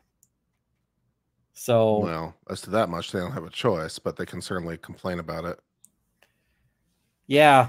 It'll be interesting when they bring a case that is squarely within Bruin as to which one wins here. So, yeah.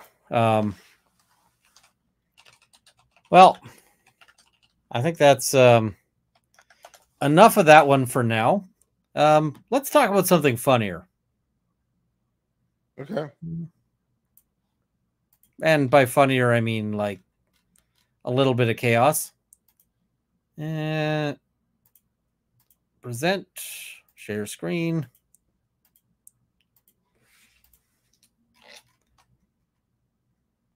I remember this case. I remember this case. So yes. There's our texting judge there, captured on screen. She tried to move the camera. She tried to block the camera with some cardboard or something so that they couldn't see her text. Yeah, I remember this case. Yep, and I'm being told I need to swoop. So, swoop. And somebody requested this swoop because of what is it? Pixie's out of hospital, so we'll do this as a swoop.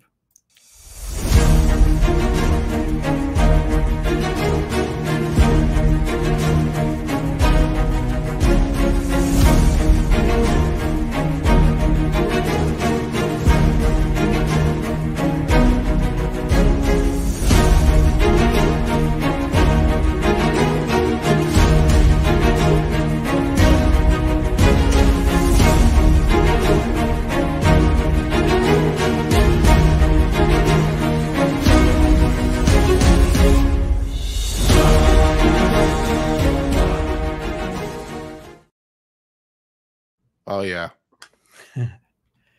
Now, somebody in the chat pointed out, if you look at what she's doing on the phone, I'm going to see if I can zoom in. It won't let me zoom the picture in any larger.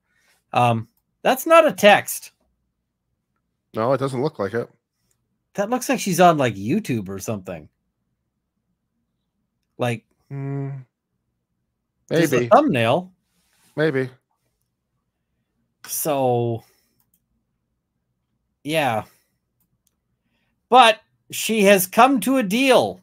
She's made an agreement. And the agreement is that she is going to step down as a judge. And she's not going to seek judicial office again in Oklahoma. Ever. So it's kind of a good ruling, I think. It's kind of a good ending. Because I don't think she ought to be a judge. Now, I mean, the one thing I thought was really weird on this one is that she, what is it? She was describing the defense attorney as awesome and mocking the prosecution, like the prosecutor. Mm-hmm. And I'm going, how often does that happen? Like when you hear of a judge doing shady stuff, Yeah. they almost always are shady stuff against the defense. Yeah. So, but yeah, she apparently sent 500 texts or more. And yeah, it's awkward. People are asking, is she still going to be a lawyer? Yes. She is going to go back into the practice of law. Now, I can tell you, if she can't stay off the texting, would you want to hire a lawyer who maybe can't stay off the texting? It'd certainly give me some reservations. Yep. So we'll cover some super chats here. Michelle Curl says, got my 91-year-old dad home from hospital yesterday. COVID and dementia. Ooh, I'm sorry. He's happy and healing. His name is Marvin. Having a shot to celebrate. Cheers. Cheers to Marvin. I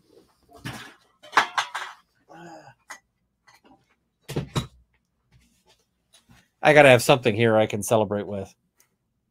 I mean, I think it's good she's not a judge anymore. That that is appropriate to me. If she'd gone through with the hearing, I think that they would have probably imposed additional penalties. Probably she would have ended up owing a bunch of money. So that saves her a bunch of money. So, but cheers to Marvin. Pants says, Ian, you got the explanation right. His defense is that his wife did the bad and he helped cover for her. She's the key witness. Her story is he did the bad and she covered, albeit this trial in real life. I was watching some of that testimony earlier today with the wife, and she's messed up too. She lied to the grand jury, and she's on trial for perjury. So, and her own testimony just doesn't strike me as particularly credible, and sort of how this thing went down. It's like she tells a story that makes the father really the bad guy, and she's just sort of, to the degree she's helping, it's because she's cowering in fear and scared. And I'm like, I'm not buying this story that you're laying down. I mean, if I'm the defense lawyer, I love that the chief accuser is facing perjury charges. Like, they mentioned it a couple times. Yeah. I would probably be like, every other phrase would be like perjury, perjury, perjury. Yeah. So yeah, no, that does not surprise me that they're mentioning it. Kung Hei Fat Choi, everyone. Thank you, Trufflehound, who has now been demodded at his request. He says, chat, I don't like buttons. I was given buttons for the 24-hour stream, which you were awesome in, but button responsibility is a lot. Nope, that is fine. Boppet says, texting judge is stepping down. Thoughts? Good. And they didn't just let her step down. They also got her to agree to never seek to be a judge again, which is the right thing. The friendly CC says, adult supervision videos are great. Thanks. Hawaii has, Tracy Fagan says, Hawaii has wild pigs that destroy everything. Gains the Tide says, don't forget to like. Thank you. And Nicholas Starro says, soon in a car for a 4-hour ride to a 3-hour meeting. I've done that. I had to do a 4-hour drive to a town called Fort McMurray, which, if you're in Alberta or in Canada, you probably know where Fort McMurray is, but it's an oil town. It's a ways away from Edmonton. I drove up there, stayed overnight in a hotel, walked into the courtroom, and the prosecutor says, oh, did we not send you an email? And I'm like, no, why? And they're like, yeah, we're just withdrawing these charges. You don't actually need to be here. And I was like, oh, cool. And then 4 hours back to back to Edmonton. So that I was not pleased. Somebody also asked about the nuclear beans. This is one of my nuclear beans. What makes them nuclear? They're spicy? That is a Carolina Reaper floating at the bottom. Okay. So that that noted. Being sick tends to kill my spice tolerance. And what is it? It's recovering now, but the nuclear beans are really enjoyable right now because they're pickled beans with a lot of sort of spice to them. In my experience, Fort McMurray is where BC boys go to get a Coke addiction. Not just BC boys. Also, you get like people from the East Coast. There's a lot of East Coasters out there, like Newfoundland and Nova Scotia and so forth. And a lot of cocaine. This is actually an interesting aspect of drug policy because they do drug testing at the rigs. Mm-hmm. But cocaine clears your system and can't be detected really quickly. Mm-hmm. So a lot of them do cocaine, and if they get told, hey, you got to get drug tested, they'll just like run away into the woods for 6 hours. Whereas marijuana can be detected for like 30 days out. And so not a lot of weed use up there. Everybody quits weed to take up cocaine. And yeah. Pretty funny. It's pretty funny. Unintended consequences. Yep. Why so much cocaine? Seems like it's hard to get up there. It really isn't. There's a ton of it there. Thanks for being respectfully and good word try, Kurt. So good try on the words, but I don't think we got anywhere near near that.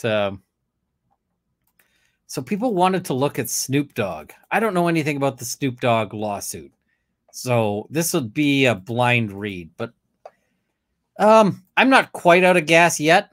Let's have a look at Snoop Dogg. Snoop Dogg is apparently suing over cereal. And we got a embiggen. SNOOPDO DO-Jizzy. I do not know the song. What's my name part 2, baby? So they got Brodus Foods, the LLC, is the plaintiff, not Snoop Dogg. And the reason why is because, of course, he incorporates. Why would you incorporate a food company? Oh, and people are telling me I got a swoop. We'll do a Kurt swoop. Where's the Kurt swoop?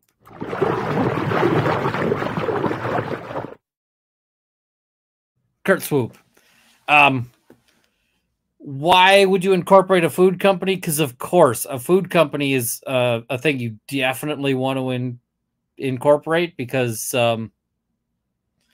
somebody eats your stuff and dies, you don't want to face that lawsuit personally. So he's suing Post Consumer Brands, Post Foods, and Walmart. And it begins with my favorite turn of phrase, comes now. Yeah, I could do without that. I hate that phrasing. If I win a lottery, I am going to create a porno that will be called Comes Now, and it will be a legal-themed porno.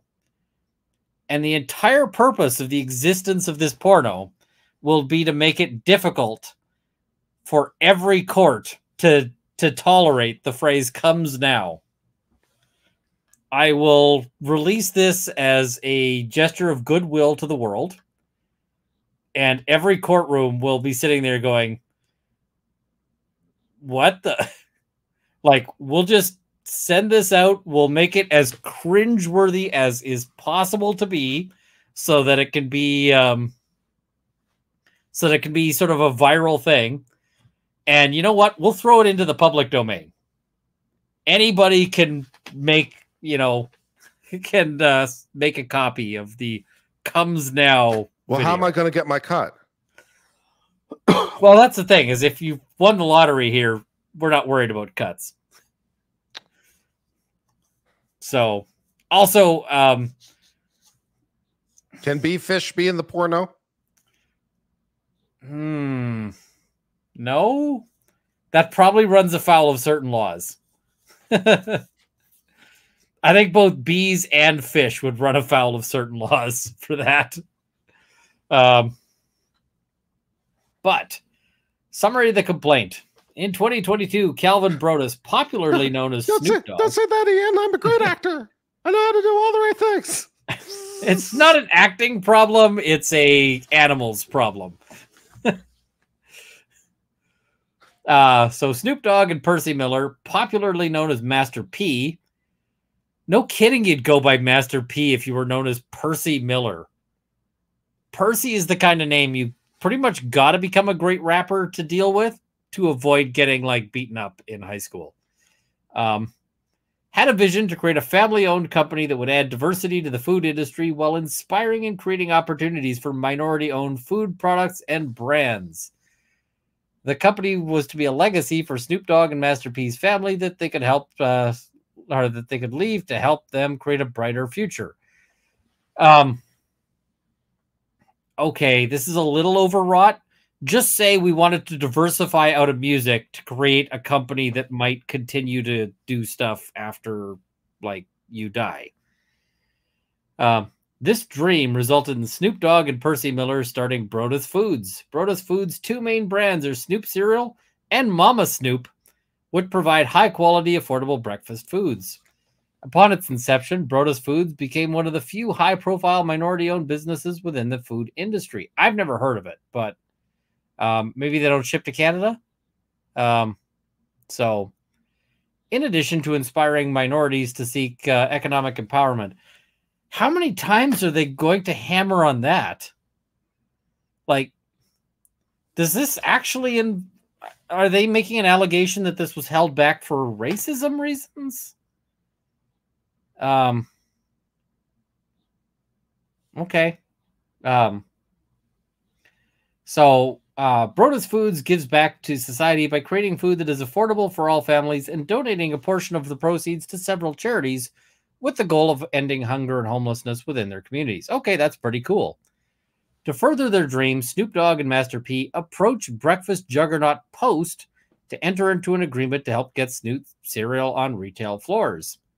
Post initially tried to buy Snoop cereal outright, but Snoop Dogg and Master P believed that selling the brand would destroy the whole purpose of leaving the company to their families as a legacy. So now I'm getting to a motivation here. Why would Post want to suppress the cereal? Because they wanted to buy it, and if they couldn't buy it, they'd squish it and then maybe buy it on the cheap later.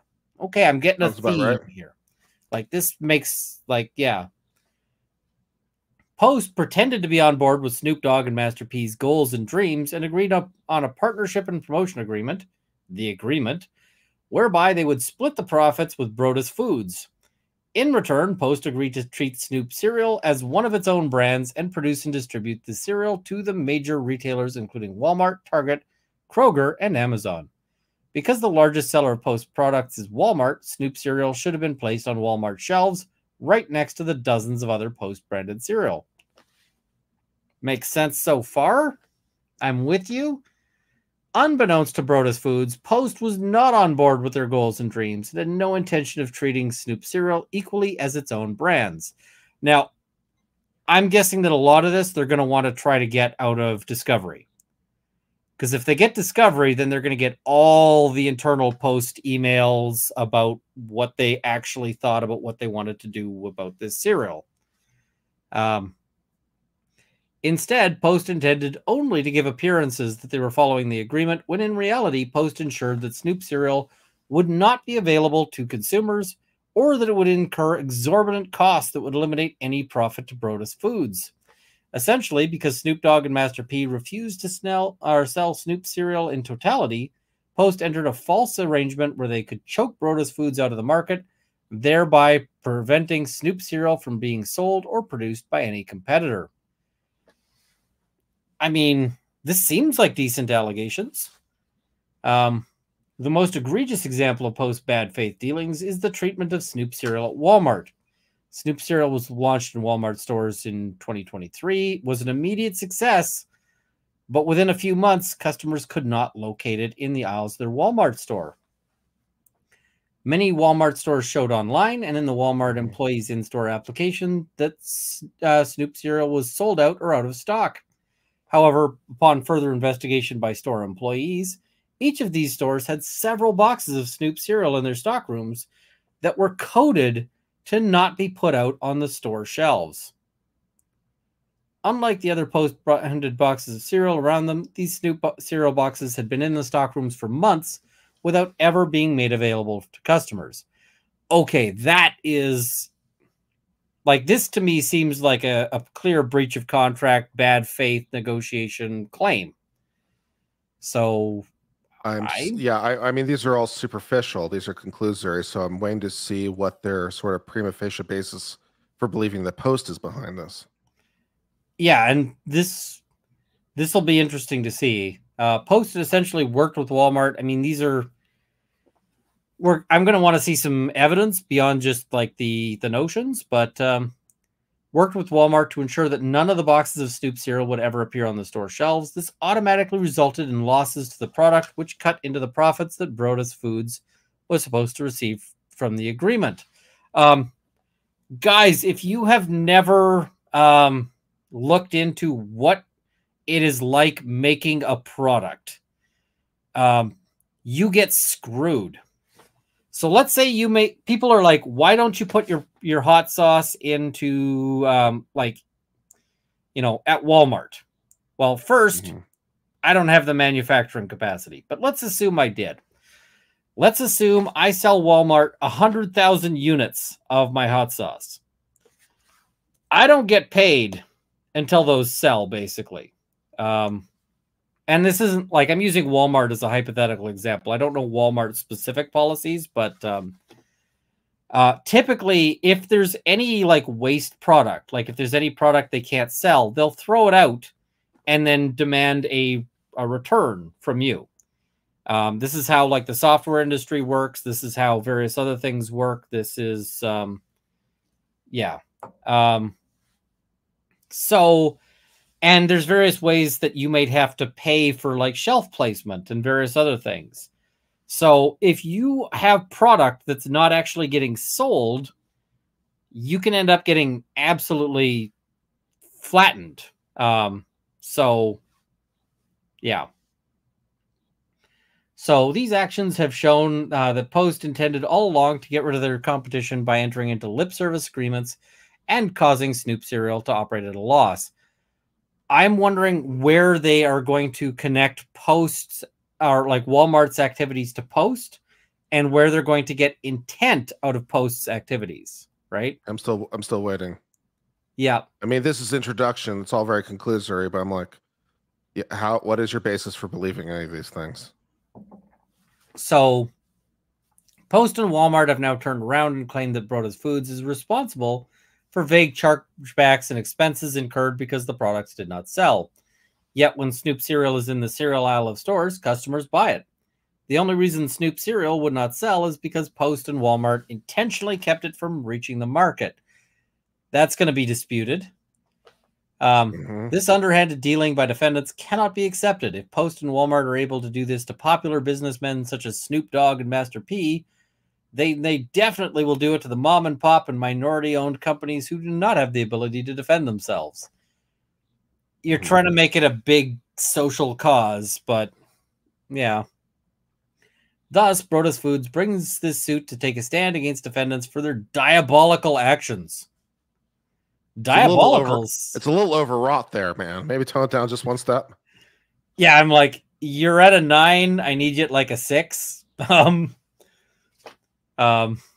Brodus Foods seeks to hold defendants accountable and to preserve Snoop Dogg and Master P's dreams of creating a legacy for their families, adding diversity to the food industry, and giving back to their community. Parties. Brodus Foods is a California entity. Post is a Delaware entity. Gee, that's a surprise. A Delaware incorporation? Why would anybody ever do that? I never heard of such a thing. Wow. So Post Foods is a Delaware entity at home in Minnesota. So once again, Delaware. Walmart is a Delaware entity. Wow, shocking. Jurisdiction and venue. Venue is proper in Dakota County under Minnesota statute because Post resides in this county, and so all are part of the cause of action arose within Dakota County. Seems reasonable to me. Facts. All right, so here's the facts that they're claiming. History of Brodus Foods. Food industry, with its many subparts, has lacked diversity in its ranks by predominantly excluding the presence of minority-owned businesses or brands. I mean, just about everything you see on the shelves comes down to what, like 4 or 5 different brands? Like 4 or 5 different major companies that then have... So, I mean, sure, it lacks diversity. There's like 5 companies. So, yeah, the few minority-owned businesses or brands that attempted to break through the industry ranks would typically be pushed out of the market by the bigger players, which discouraged the minority community from seeking out opportunities and taking chances in starting their own brands or businesses. This isn't because they're minority-owned. This is because they're competition. Fair enough. Yeah, for sure. Like, if I started a cereal right now as a white guy and was successful with the cereal, they'd be doing everything to shut down the cereal, not because they are worried about the color of my skin, but because they're worried about the color of the money. So, Yep. Kelly Shore is saying, UK girl, why is Delaware not a shock? Delaware aims to be very corporation friendly. They aim to be a place where companies want to incorporate, and lots and lots and lots of companies are incorporated in Delaware. Seeing this lack of diversity, Snoop Dogg and Master P founded Brodus Foods to carry on Snoop Dogg's mother's legacy, Mama Snoop, of loving and supporting their communities by feeding families in need while also providing inspiration to the minority community to start their own companies and brands. Bullshit. Guys, you wanted to start a cereal company because you thought it would make some money. Just, like, square up. Like, this is not... So Snoop Dogg and Master P hoped that Brodus Foods would empower minorities to seek out economic opportunities through business and brand ownership, while also opening the food industry to other minority-owned companies and brands. Bullshit. I don't think that they actually care about that at all. They're hoping to make some money, right? Snoop Dogg and Master P hope to preserve Brodus Foods as a legacy to their families. Yes. So that their kids and grandkids can have a business to hold on to and develop to create generational wealth. That I believe. Brodus Foods also has at its forefront the goal of making a difference in their community by providing affordable food to those who cannot afford to pay the higher prices of similar products. I suspect that's more just their market positioning. Same thing with the hunger and homelessness. I mean, it's good marketing. I don't know that that's actually... Like, I don't know that I actually believe in the charitable interests here. You're skeptical? I am skeptical. Snoop cereal contains 3 flavors, including Fruity Hoops with marshmallows, Frosted Drizzlers, and Cinnamon Toasties. Each flavor is branded with iconic cartoon characters who teach kids valuable life lessons while they enjoy their breakfast. What are the valuable life lessons? Like, you beat me to it. Yeah.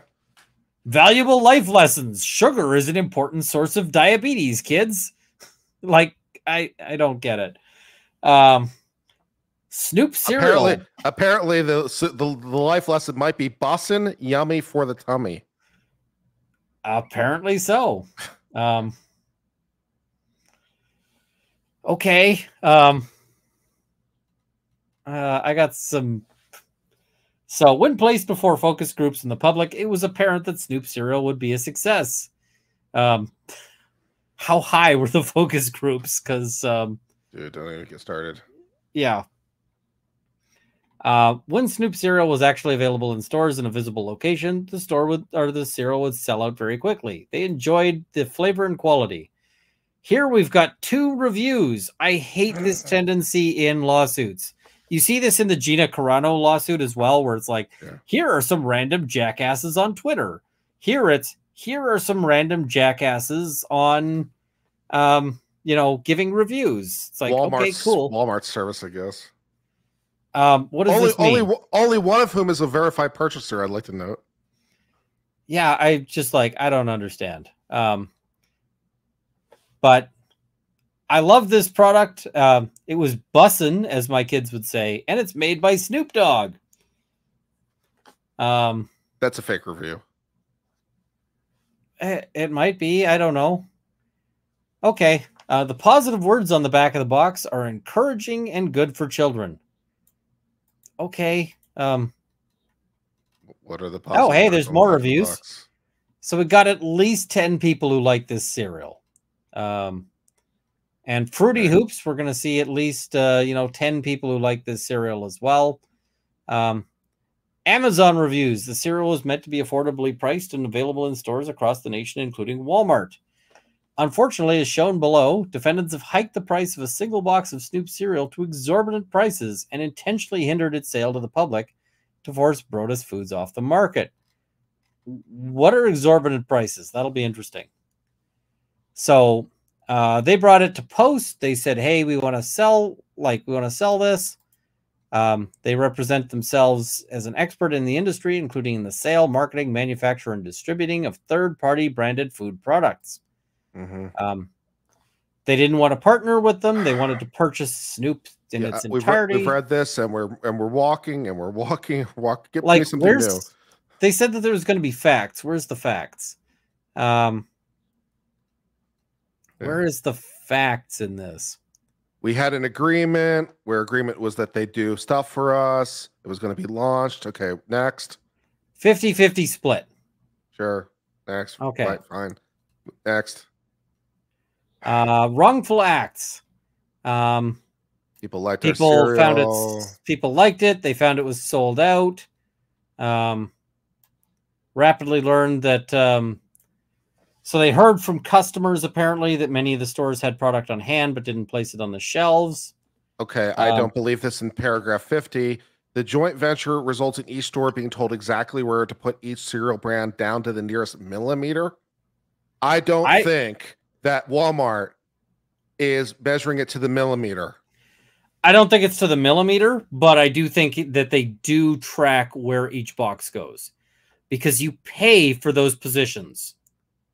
Oh, yeah. Like if you want your stuff to be eye level instead of like ankle level, you pay the money. You pay the dollars. So, I do believe that there is some payment on that. I'd love to know the difference between 0.900 meters and 0.901 meters. Yeah, I just don't know, right? They can also code each box as having no location, which means that it'll remain in the back of the stock room because it was not provided on the store floor. After several months of remaining in the back, those boxes will be thrown out or sold at significant discount on clearance. So, for Post to have fulfilled its obligation, it would have had to purchase shelf space for the Snoop cereal on the cereal aisle of Walmart stores. But they're saying that it didn't. When scanned, the employees told the customers that the boxes were listed as no location provided. This they're going to need. I assume later we're going to see some affidavit of a customer who says, I tried to do this. Customers posted online, which would be hearsay, which is not going to be useful to them. For example, 2023, a customer entered a Walmart store, asked where he could get some Snoop cereal. They said they didn't have it in the back. When the customer went into the back of the stock room with the store manager, how the fuck do you do that? We're 4 minutes over, folks. I'm good. We're in spicy time. How the fuck do you do that? How do you go into the back with the store manager? And we've got Pumpkin Pinoy saying, I work in retail space planning. We do specify positions to the millimeter. Compliance is a different issue, but given how tightly stuff is packed, it's usually pretty close. The reason I was doubtful is because in my time I've been into many a Walmart, and I have to say, it does not appear to my eye that those products are placed with millimeter level precision. I suspect that they are planned with millimeter level precision and placed with, I don't know, I just work here level position. So, yeah. But they apparently found a bunch of cereal not put out on the shelves. Similar experience in September 2023, but the employees found a whole bunch that had been sitting there for over 6 weeks. Picture of Walmart application showing that Cinnamon Toasties were out of stock. Store 1, Walmart, Pennsylvania. Toasties. Cinnamon Toasties for the Snoop cereal. Wait, so am I to believe that not only was some random customer led to the back room, but this random customer is also just happening to take photos of the display of the Walmart employee and the stuff on the back room just for the hell of it? There's one of two possibilities here. Possibility 1, this dude is an influencer doing a TikTok. That's possibility number 1. Possibility number 2, this customer works for Snoop. Those are my thoughts on that. So once again, more Fruity Hoops with marshmallows that they took a picture of. I am thinking that this looks like they sent their own investigators. Yeah, this is Fruity Hoops, where it looks like they're looking through. I worked retail. Lisa says, tell me you never worked retail without telling me. I worked retail. Harris Teeter, Big Lots. Oh my word. I did inventory. I had to check each individual bale of yarn in the big bales to make sure they're all priced right. You don't tell me. I was there. I worked in the back room. I stocked shelves. I was there. or disgruntled employees. That is also a possibility. Yeah. Somebody took a picture of the label of the Cinnamon Toasties. This to me sounds like an investigator.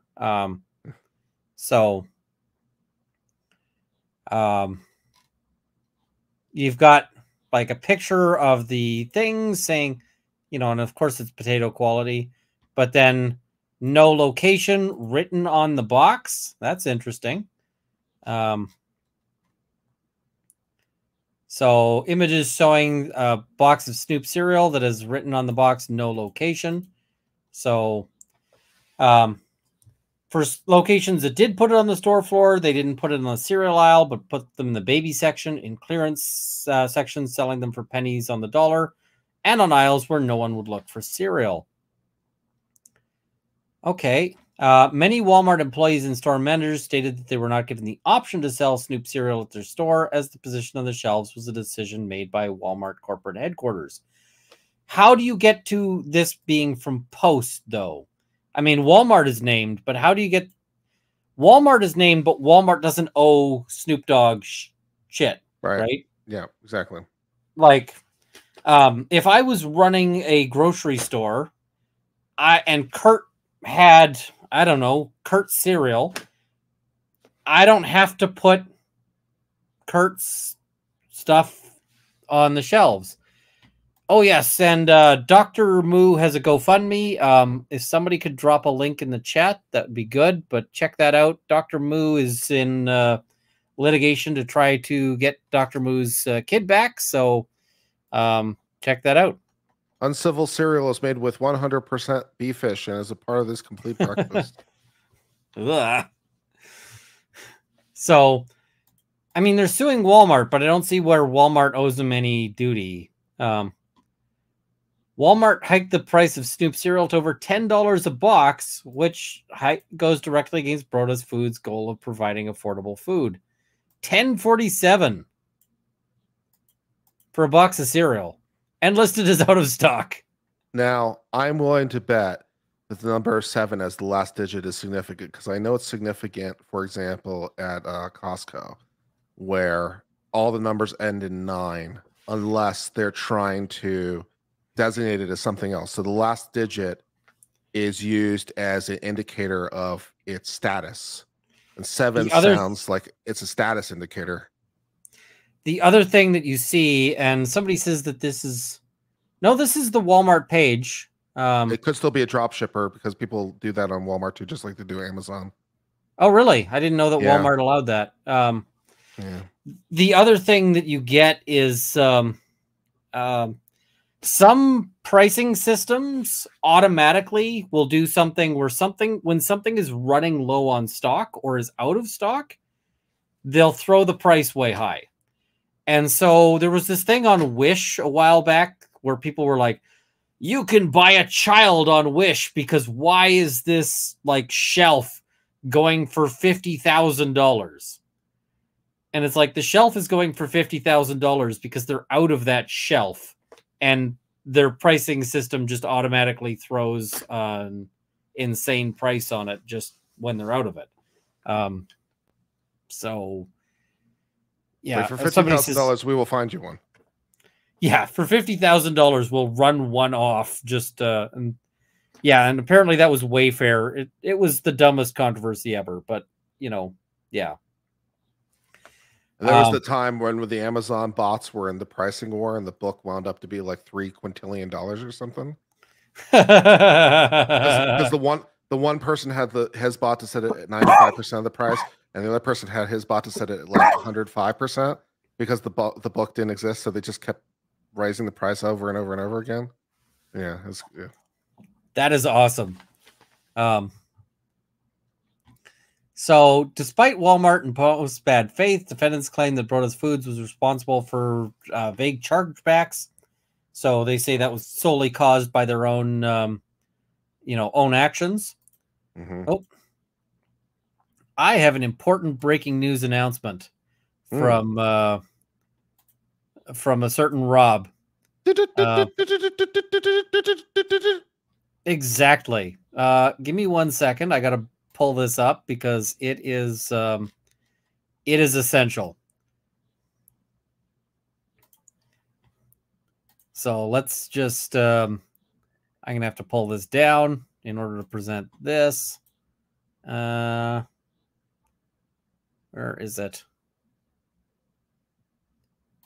There we go.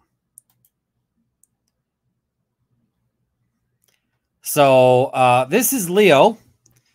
Leo apparently got his first pup cup. Hence the smattering of goo. So Rob wanted everyone to know Leo has got the first pup cup, and look at that face going, that was the best thing ever. I love you so much. Where is the second? Where is the next one? So yeah, people are saying what is on the dog's face? That is I guess whipped cream from Starbucks. So as long as we're appreciating, I've shown this before on my own channel, but this is the pen that Rob gave me. Ooh. This wonderfully milled case, by the way. I really like that. Just this nice little case he gave me here. It's very, very cool. Can we see the pen? Yes, we can. Of course. Then we got this wonderful pen in purple here. Ooh, that is a very nice pen. Oop. Purple, like diamond pattern there. They get a little rifle there for the pen clip. That's cool. That is awesome. Little bolt there on the end.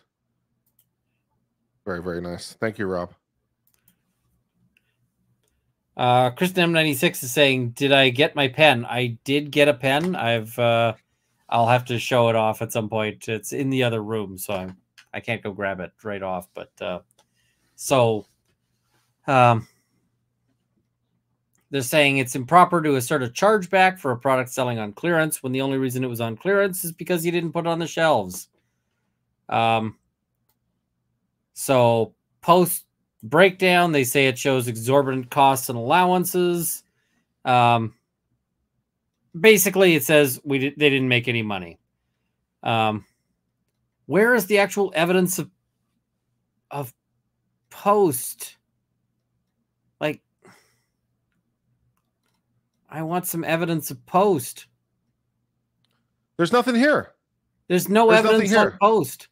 No. So I mean, this should be dismissed. This should be dismissed. There is there's nothing but conclusions. I have to accept your facts. I have to accept facts as true, but you have no facts. You have just allegations. Are you just conclusions? If a failure to state a claim, yeah. No, go away. I mean, maybe they can file an affidavit in a hurry and get something in there. But I mean, they just don't have any evidence that connects this to Post other than just guesses. Yeah. Breach of implied covenant of good faith and fair dealing. So basically, when you make a contract with somebody, there are there's an implied agreement that you're not going to fuck them. And I don't mean like that, but I mean like, let's say that I make a deal with Kurt, right? And I am going to, make Kurt branded, toaster ovens. And then after I do that, I intentionally make the Kurt branded toaster ovens really expensive, and I sell a very similar toaster oven for very cheap. You know, it's like that would be considered maybe a breach of the implied covenant of good faith and fair dealing, because I'm just making the deal to keep Kurt from competing with my toaster ovens. And toaster ovens could be basically anything here. Mm-hmm. Widgets. So, yeah, widgets. So, enforceable contract. Breach this duty by hindering the sales. You got no evidence, though. You don't have any. You don't have any actual facts on this. I mean, you've shown that Walmart did stuff, but how are you connecting this to Post? What did Post do? How do you know they did it? Yeah, what did Post do? How do you know they did it? Like, what evidence do you expect to bring? Like, you don't have to bring the evidence at this stage, but you have to tell us what your case is. Yeah. So you have to give me facts that make this possible. How do you know what they did?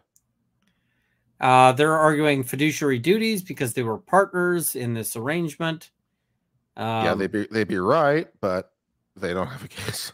Yeah, so yeah, but you have to actually show that they did a thing. And the problem with a failure to state a claim here is that they might be able to prove this if they get to discovery, because if you get all of Post's emails, it might confirm this. You're not going to get to discovery. They don't get to discovery on this, I don't think. Yeah. No, you're going to get dismissed right out the gate. You can't get to discovery. I suspect what we'll see is a dismissal with leave to refile. Yeah. And if they can't fix it, then we'll just see a dismissal with prejudice following by that. Yeah. But you can't just use discovery as a fishing trip. Like, I can't sue Kurt and just say, Kurt had a conspiracy to harm me, and I have no evidence of this at all, just in order to look through Kurt's emails in order to maybe find it. The court's going to be like, no, you don't get to go fishing for that, right? No bee fish. Yeah. So, fiduciary duty, failed to act, in their best interests, didn't provide the same level of distribution and agreements, allowing it to rot in the back and then be sold for pennies on the dollar. What did other companies do? Like, was it just Walmart that didn't sell it? Because they listed a bunch of other companies, right? And it's at least hypothetically possible that even if Post didn't put it on the shelves, it wasn't necessarily out of malice, but that we'd have to go to the contract to see what they sort of guaranteed in terms of that. You know, what guarantees did they make about shelf space or anything else? If it's just like best efforts, then the mayor's not even a breach there. Breach of contract, fraud, No. falsely represented. I don't think they're going to make out fraud here. You can't make up fraud because fraud has to be pled with specificity, and you don't even have enough for general. Yeah, so in the United States, most causes of action we just need notice. We just need notice pleading, but fraud you don't. You need specific pleading, so you can't make out a fraud allegation. I don't think fraud's gonna stand No, here. not a chance. Negligent misrepresentation.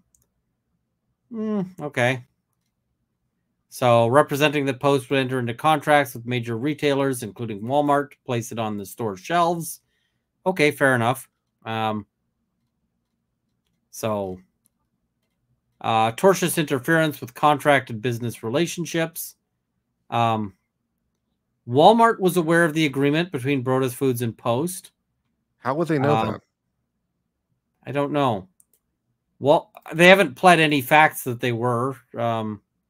Walmart was aware that this agreement was valid and required Post to distribute and sell Snoop cereal. How would they know that either? It was aware that they were obligated to bring it to the market, entered into an agreement, intentionally interfered with the agreement by refusing to place Snoop cereal. So now they're saying that Walmart violated the agreement, like that Walmart was conspiring against against Post. Take your lawsuit back and try again. This is going to be rough. Walmart intentionally chose not to provide a location and intentionally chose to show that it was out of stock. So now they're saying Walmart was against them. Collusion and conspiracy. Okay, I guess. Maybe. It's the same claims. Aiding and abetting a breach of a fiduciary duty for Walmart. So they're saying Walmart knew Post was a fiduciary and helped Post breach it. So they're suing for more than $50,000 for expectancy damages, actual damages, lost profits, disgorgement of profits, costs of marketing and other expenditures, specific performance. They're not going to get specific performance. Lost opportunities, lost reputation, legal costs and attorney's fees, and punitive damages. Wait a second. What do you mean more than $50,000? This doesn't make sense. Why doesn't it make sense? Because you're in federal court, right? This is a federal. So your only two bases for suing are a federal cause of action, and I didn't see any of those because it's all breach of contract, right?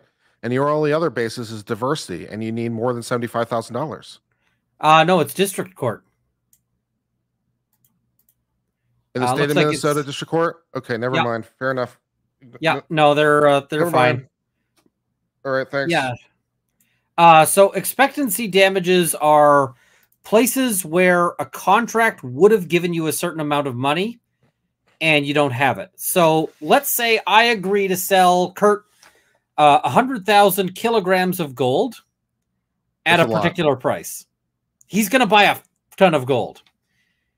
And, you know, I agree to sell it to him at the spot price of gold. And then the price of gold, you know, and I'm going to provide it to him next month.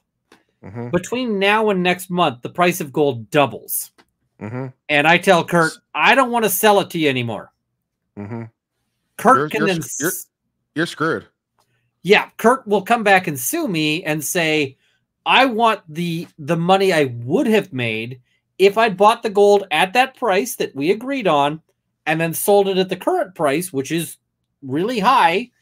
I would have made those expectancy damages. Therefore, give me the money. Yeah, it's just a futures contract. We're both taking a bet. Yep. And in this case, I lose, and then I can't get out of it. You know, the court will enforce that. So actual damages is like, it's what it sounds like, actual costs. Mm-hmm. Lost profits is money they thought they would have made. Disgorgement of profits is disgorgement is an interesting remedy because it basically says you made money by breaching my rights. Mm-hmm. Give me the money. And where this comes up is all the time. It comes up in copyright or patent issues. And Kurt's a patent, like Kurt has done a lot of patent stuff. So you better believe it. Let's say I have a patent on a widget and Kurt goes, F your patent, and makes a product based on that patent. He sells 1 million of them and he makes $1 hojillion. I can be like, that's my money though. Give me that money that you made improperly using my patent. Turn it over. And the court will probably say, yeah, absolutely. Yep. Costs of marketing and other expenditures. I think that's just another form of actual damages. Specific performance means you have to do an actual thing. And specific performance is a very rare remedy. Yeah, that's hard. Like specific performance as an example, let's say I am going to buy a car from Kurt and Kurt decides I'm not selling you the car. Normally what I can sue Kurt for is the value of the car, or at least the difference in value of the car from what I was going to pay him. But sometimes that's not going to be considered good enough. Sometimes the court will say you have to turn over the actual car. The actual thing. And the circumstances where they might do that are situations where, like, let's say this is not just like a Honda Civic, but this is the specific Aston Martin that was used in one of the Bond films. There you go. Because it's irreplaceable. It's an irreplaceable, unique object. This can happen with like special gemstones. Like if I was buying the Hope Diamond. Well, let's give a question to the chat, because there is one kind of contract where specific performance is almost guaranteed. Where you can almost guarantee it. So specific performance is where I can demand you give me the thing. So, and as Ian has said, this is where the thing is unique. This is where the thing is unique and otherwise irreplaceable. So there is one specific kind of contract in particular where specific performance is almost guaranteed. It's a contract for what, chat? I think we got one answer in the chat. Have you seen it? I love this one. That's illegal. Land was the correct answer. Real estate is the land. Is the correct real answer. Estate, land. Yeah. Because no particular piece of property is interchangeable with another piece of property. Yeah. So there you go. They might be similar, but yeah. There you go. Lost opportunities, that would just be actual damages. Lost reputation, again, actual damages. Legal costs and attorney's fees, okay. And punitive damages. I don't think they're going to get punitives on this. Even if their suit doesn't get thrown out, I don't think they're getting punitives. No. So you can't get punitives on a contract. I mean, maybe on the torts, but on the underlying breach, you can't get punitives in a breach of contract. Yeah, I'm trying to think of an exception, because I could see like a really egregious breach, but most places represent or like acknowledge a doctrine called efficient breach. Right. Efficient breach. It was economically efficient for us to breach, so we just paid the money because it was cheaper. Yep. Yeah. And so as an example of an efficient breach, I agree to sell Kurt 20,000 widgets. And Kurt is going to spend $10,000 for each widget. And at the end of the day, he's going to make $11,000 reselling these widgets. Somebody else comes to me and they have a widget emergency. And that person comes to me and they say, I will give you $30,000 for each widget. The court, and so I go to Kurt and I say, hey, I ain't giving you the widgets. Go F yourself. The court will say, listen, for each widget, I have to pay Kurt $1,000. So he was going to get 20,000 widgets. He was going to make $1,000 off each of them. Kurt gets paid $20,000. 20,000 times 1,000, $20 million. Thank you very much. Right. Yeah. So Kurt gets $20 million, but I am making a lot more than $20 million off this deal. And the court will just say that is an efficient breach. Even though it was an intentional breach, I am specifically screwing Kurt over in this calculation. The $20 million. That's not so bad. That's, you know. I mean, he's getting $20 million. If you want to screw me over and give me $20 million, I think we can still be friends. But at the end of the day, like the court says this is an efficient breach. This is, you know, and so they don't impose punitives because the court actually says that this is reasonable for me to do. This is what I should do. Because what the court says is the worst outcome is that I go to the $30,000 guy and say, you don't get any widgets, and I'm selling them to Kurt because they might have some sort of widget emergency that, yeah. So I don't think they're getting their punitives. So conditions precedent, all conditions precedent for plaintiff's performance have occurred prior to defendant's breaches. So that's just a timing thing. We want a jury. So prayer for relief, we want at least $50,000. And that's from Ben Crump. Oh, give me a break. That's why it's shit. That's why it's shit. And that's also why it says minority owned 72 times in this. Oh, no wonder it's a piece of shit. Oh, it's from Ben Crump. Okay. So Ben Crump is noted for like civil rights lawsuits, which vary dramatically in their value. And Ben Crump often sort of pursues that kind of goal. I don't think this is like I don't think that this is a minority rights issue case. And you know who else doesn't think it is? Ben freaking Crump, because he doesn't actually allege that his client was discriminated against in any way. Like, he doesn't say they discriminated against Snoop because they're racist, because they got nothing to say that, right? Yeah. Post Serial does not care that Snoop is black. Post Serial cares a lot about money. And I can believe that they might have screwed Snoop out of money because they wanted the money. But Ben Crump sort of has this style of how he does things, which is he files these bombastic lawsuits alleging like wild claims and then like make settlements. I'm not a huge fan of his work. Some of his stuff, I mean, is good issues, but this, like, that explains why he is running this angle. That isn't to say that I'm now worried that Snoop would be better served by a different lawyer.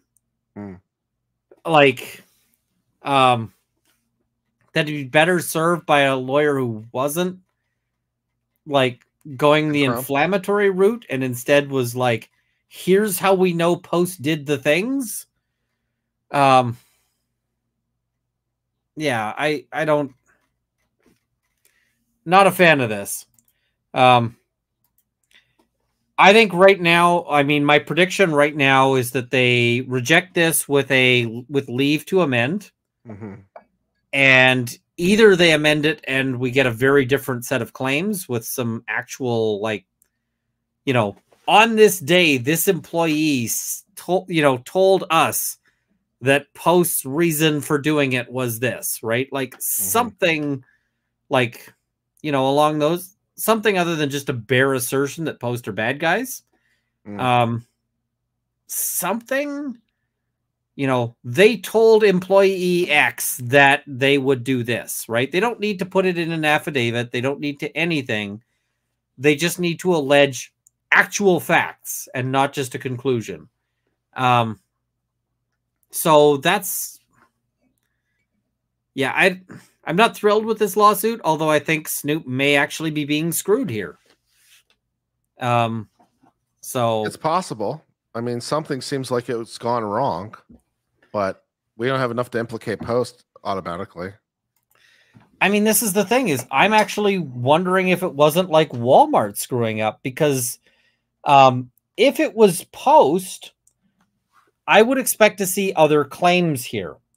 One of the claims I would expect to see here if it was Post doing this, is other companies other than Walmart also did not put Snoop cereal on the shelves.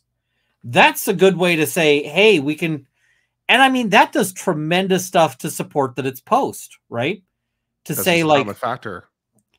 Yeah, it's not just one company, but Post is also putting it up on this, is also doing this at, Target or, wherever, Kroger, Amazon, right? Are these companies also delisting it? Because if they're not, then that suggests it's not Post. It might be Walmart. And Walmart might have all sorts of reasons why they don't want to put it on the shelves. Walmart is not what I would consider a brand known for, like a company known for,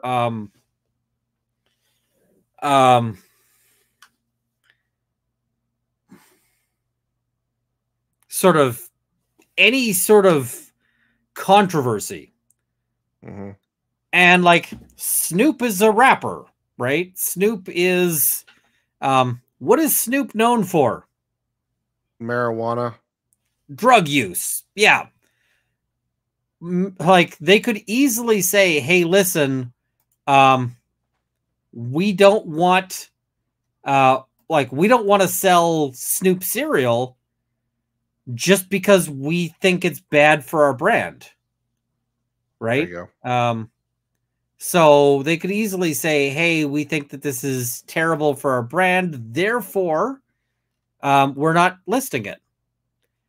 And that is a complete answer to the case. Very much. Like that ends it. So, I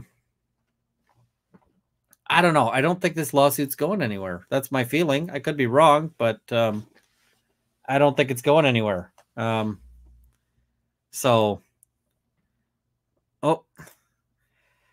let us wrap up a little bit here. I'm running out of steam. I'm running out of steam. What is it? Mrs. Runkle has been very sick, and because she hasn't been sleeping with coughs and so forth, I haven't been sleeping. And some people are saying, why did they buy it just so it sits in the store sitting in the back room? That would be Post having an agreement with and this is a conjecture, right? This is just a guess. But like if Post has an agreement with Walmart that they're going to provide a whole bunch of stuff, then Walmart gets the stuff, but they don't have to sell it. And so we got a follow-up picture. Apparently Leo has finally decided to go to sleep. So Erica says, but weed is good for their brand. Lots of weed smokers in the area. You should see the carts of junk food that go through Walmart checkouts. I can guarantee you the weed smokers do less business at Walmart than the non-weed smokers. Well, than the moms who are just like doing their shopping for a family, right? Yeah, fair. Like, the conservative mom with like 6 kids is going through a lot more groceries than a weed smoker on his snack run. And it is what it is, right? So I don't know. There's a really interesting essay that is worth reading at some point. And it was put out by Bungie Software. The same people who made Halo and a bunch of other things. But this was back in the era of a game called Marathon. And Bungie basically noted a lot about the economics of making computer games. And they noted things like you pay money to get your stuff on a shelf, but you also have to pay money for every copy that doesn't sell. And so, the same Bungie that Hogan EDB talk about. I'm an old school Bungie fan. I was playing Bungie games back when they were making a game called Pathways into Darkness, which not a lot of people have played. But so this whole thing about like how businesses run things, it's complicated and it's not as straightforward as people think. Like I've had people tell me, "Oh, you've got to get your hot sauce on on grocery store shelves." You have no idea how much of a hassle that is, right? There's a lot of money to be had in it, but I mean, I just don't know, right? It's not viable at this stage. So we'll see. But yeah, I'm not super thrilled with this one. I'm not going to get into the Gina Carano lawsuit today. Maybe we'll go through it on Monday. I'm also not going to, I don't know if I'll get into the Vince McMahon lawsuit at all. I've had some people ask me to cover it. Suffice to say, Vince McMahon has been accused of some really gross stuff. So yeah. All right, let's cover some super chats and then get some sleep. How common are perjury trials? Super rare. Super rare. Unheard of rare. It is super hard to prove perjury because in order to prove perjury, you have to prove not just a false statement, but an intentional false statement. And you know how hard that is? Like, let's say Kurt testifies to two different things at at two different trials. I'm going to charge Kurt with perjury. Kurt gets up on the stand at his perjury trial and says, I effed up. Like, I misremembered. My memory was screwy. Have I proven beyond a reasonable doubt that Kurt lied? Probably not. Like, it's real hard. Unless Kurt, like, specifically puts in writing, I lied at these trials, I'm going to have a hard time proving perjury. So, it's real hard to prove perjury. Melissa, I might cover it. We'll just, yeah, we'll look at it. Thanks for being respectfully in. Good word try, Kurt, from Nikki Crayons. I mean, I really like Hawaii. Hawaii's a great place. I'm conflicted because I know that politically, like, tourists to Hawaii is a whole controversial thing. So I don't know. I mean, I'd like to go visit Hawaii again. But I don't know. It's tough. Covering Boone, Kurt, or Ian. I haven't been covering Boone so far. I don't know if I will. I heard she got yet another new lawyer. So exciting. She's on to her 8th, apparently. Apparently a female lawyer now. I don't think she's going to be any happier with a female lawyer than she was with her male lawyers, but yeah. I was watching a little bit of this murder trial in New Hampshire involving a young child. It was interesting. We were talking about that earlier. I just forgot. Oh, yeah. Is that the Montgomery one? Yeah. So, never mind. That's a good one. And guys, check out Kurt's channel. He's got a lot of great coverage. And when we get into, constitutional issues, like on this Hawaii case. Yeah. We had a great one today with Oral React on the Trump ballot thing out of Colorado. Really interesting oral discussion. And it was really interesting, some of the questions that were being fired from the bench. Justice Jackson was asking questions that sounded like they were coming from a right-wing justice. It was pretty interesting. So it's like, okay. So unexpected a little bit there. So interesting stuff. Check that one out, because I can tell you I'm not going to cover any of the Trump stuff for the simple reason that I will have 100%, like, it'll just be people going, shut up, Canadian. So I'm just not touching that one, but I may watch it just on my own. Burf90, RE texting judge. What are the odds that she has ADD, ADHD, and retains what she hears better when she does 2 or 3 things at once? I know I do. Of course, that doesn't excuse the content of her text. If it had just been texting and that had been her argument, I would probably be in her corner.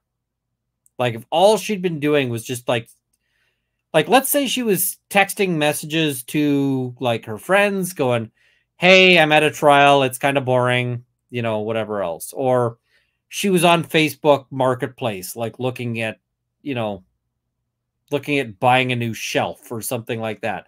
I might be in her corner going, hey, so long as she's doing a decent job. Where I go from to like get her off the bench is that further step of like mocking the prosecutor. And like a lot of what she was doing was tremendously sexist. She was mocking the prosecutor's dick size. Yeah, I remember that. And the thing is we would never tolerate a judge who mocked a prosecutor's breast size, for instance. Commented on a female prosecutor's legs. We would never tolerate it.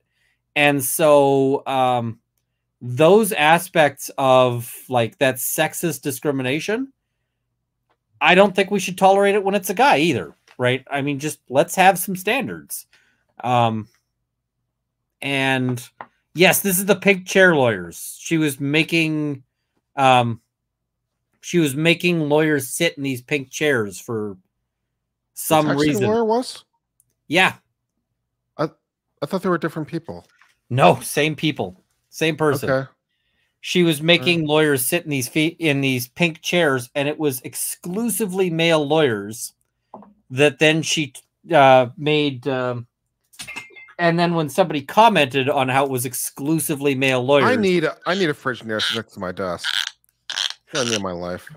I have a little like, I don't have like a rack or anything. I should, but I've got a little what do you call it? I've got a little like row of booze just for, you know. I've been craving a beer for a while, but I was like, it's in the fridge, and I don't necessarily want to get up because it seems rude. At some point, one of my goals is to knock my house down and to rebuild a new house. And one of the things I'm going to put in a custom built house would be like a streaming room.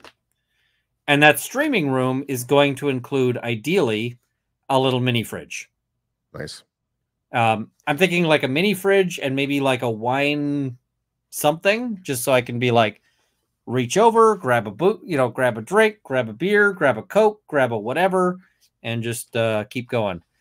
And yeah, she started to take pictures of women in the pink chairs just to show that she wasn't being sexist. She actually called somebody over on like an emergency basis to do that. So yeah, I was not a fan of hers at all. So yeah, I see go full size Phrygian. It's an idea. It's kind of not a bad idea. I'm also wanting to make it like a gun room. So I'll be streaming and I can have like a wall of guns behind me, depending on how I turn the camera. Okay. So yeah. All right, let's keep going here. L. Fliggins says, thanks for the supervisory entertainment. Thank you. Delaware Corporation, they didn't listen to Elon. I don't think many people are going to listen to Elon on that one. So Lucentiel says, taking Secret Shopper to the next level. I suspect that is what was going on. Please mention Dr. Moo's GoFundMe. Love you, Ian. I mentioned Dr. Moo's GoFundMe. Somebody can throw it up in the chat again, a link. So, yep, much appreciated. Matilda, good morning from the Netherlands, 4:55 a.m. Oh, that's an early morning. Good morning, Matilda. And I've never been to the Netherlands, but I'd love to. Kristen M96, soup fun for Mrs. Runkle. Thank you so much. Joe Loy says, love to Mrs. Runkle. Thank you. I will pass that along. Torin3 says, had a great day in the shop making fixtures. Have you picked out the 2 colors in addition to blue and white for the braid for next year's auction? I have not. Let me figure that out. So, yeah. Nikki says, do I understand that you want to knock down your house so as to incorporate a mini fridge? What? I want to knock down my house so as to build a new house. Like the goal is to build a new house to specifications. After World War II, the Canadian government pushed for a bunch of housing construction. And I live in one of those houses. So it's a 1950s era house. It has 1950s era design features and so forth. There's all sorts of things I would love to do better. The location of my house is fantastic. Like, I have an excellent location. So I want to keep the location. I just want a better house. So that is the goal. And somebody says you could put a mini fridge in there right now. You have no idea how small this room is. So, yeah. Probably better built than today's houses. Yes and no. So somebody says no basement. There is a basement, but it's in use. So, all right. You don't have a hot sauce holder on your desk now. I'm shocked. I don't have a hot sauce holder on my bed. Misanthropic Anthropoid says, glad to hear someone else has played Pathways into Darkness. Both it and Marathon were awesome games. Pathways into Darkness is one of my all-time favorite games. Kurt, you play games, right? Mm-hmm. What's your favorite game of all times? Legend of Zelda: Link to the Past. Oh, solid choice. Final Fantasy IV.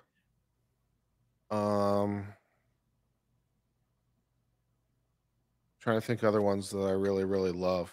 I really liked 3. So, Otterly Bell says, good morning from 5:20 a.m. Sweden. Feel better, Mrs. Runkle. I will pass that along. Yeah, at some point we got to have a stream just talking about like which games we like. But I'm going to let everyone in the chat go. I think Kurt might also be fading fast here. So let's roll the outro and see you guys next time.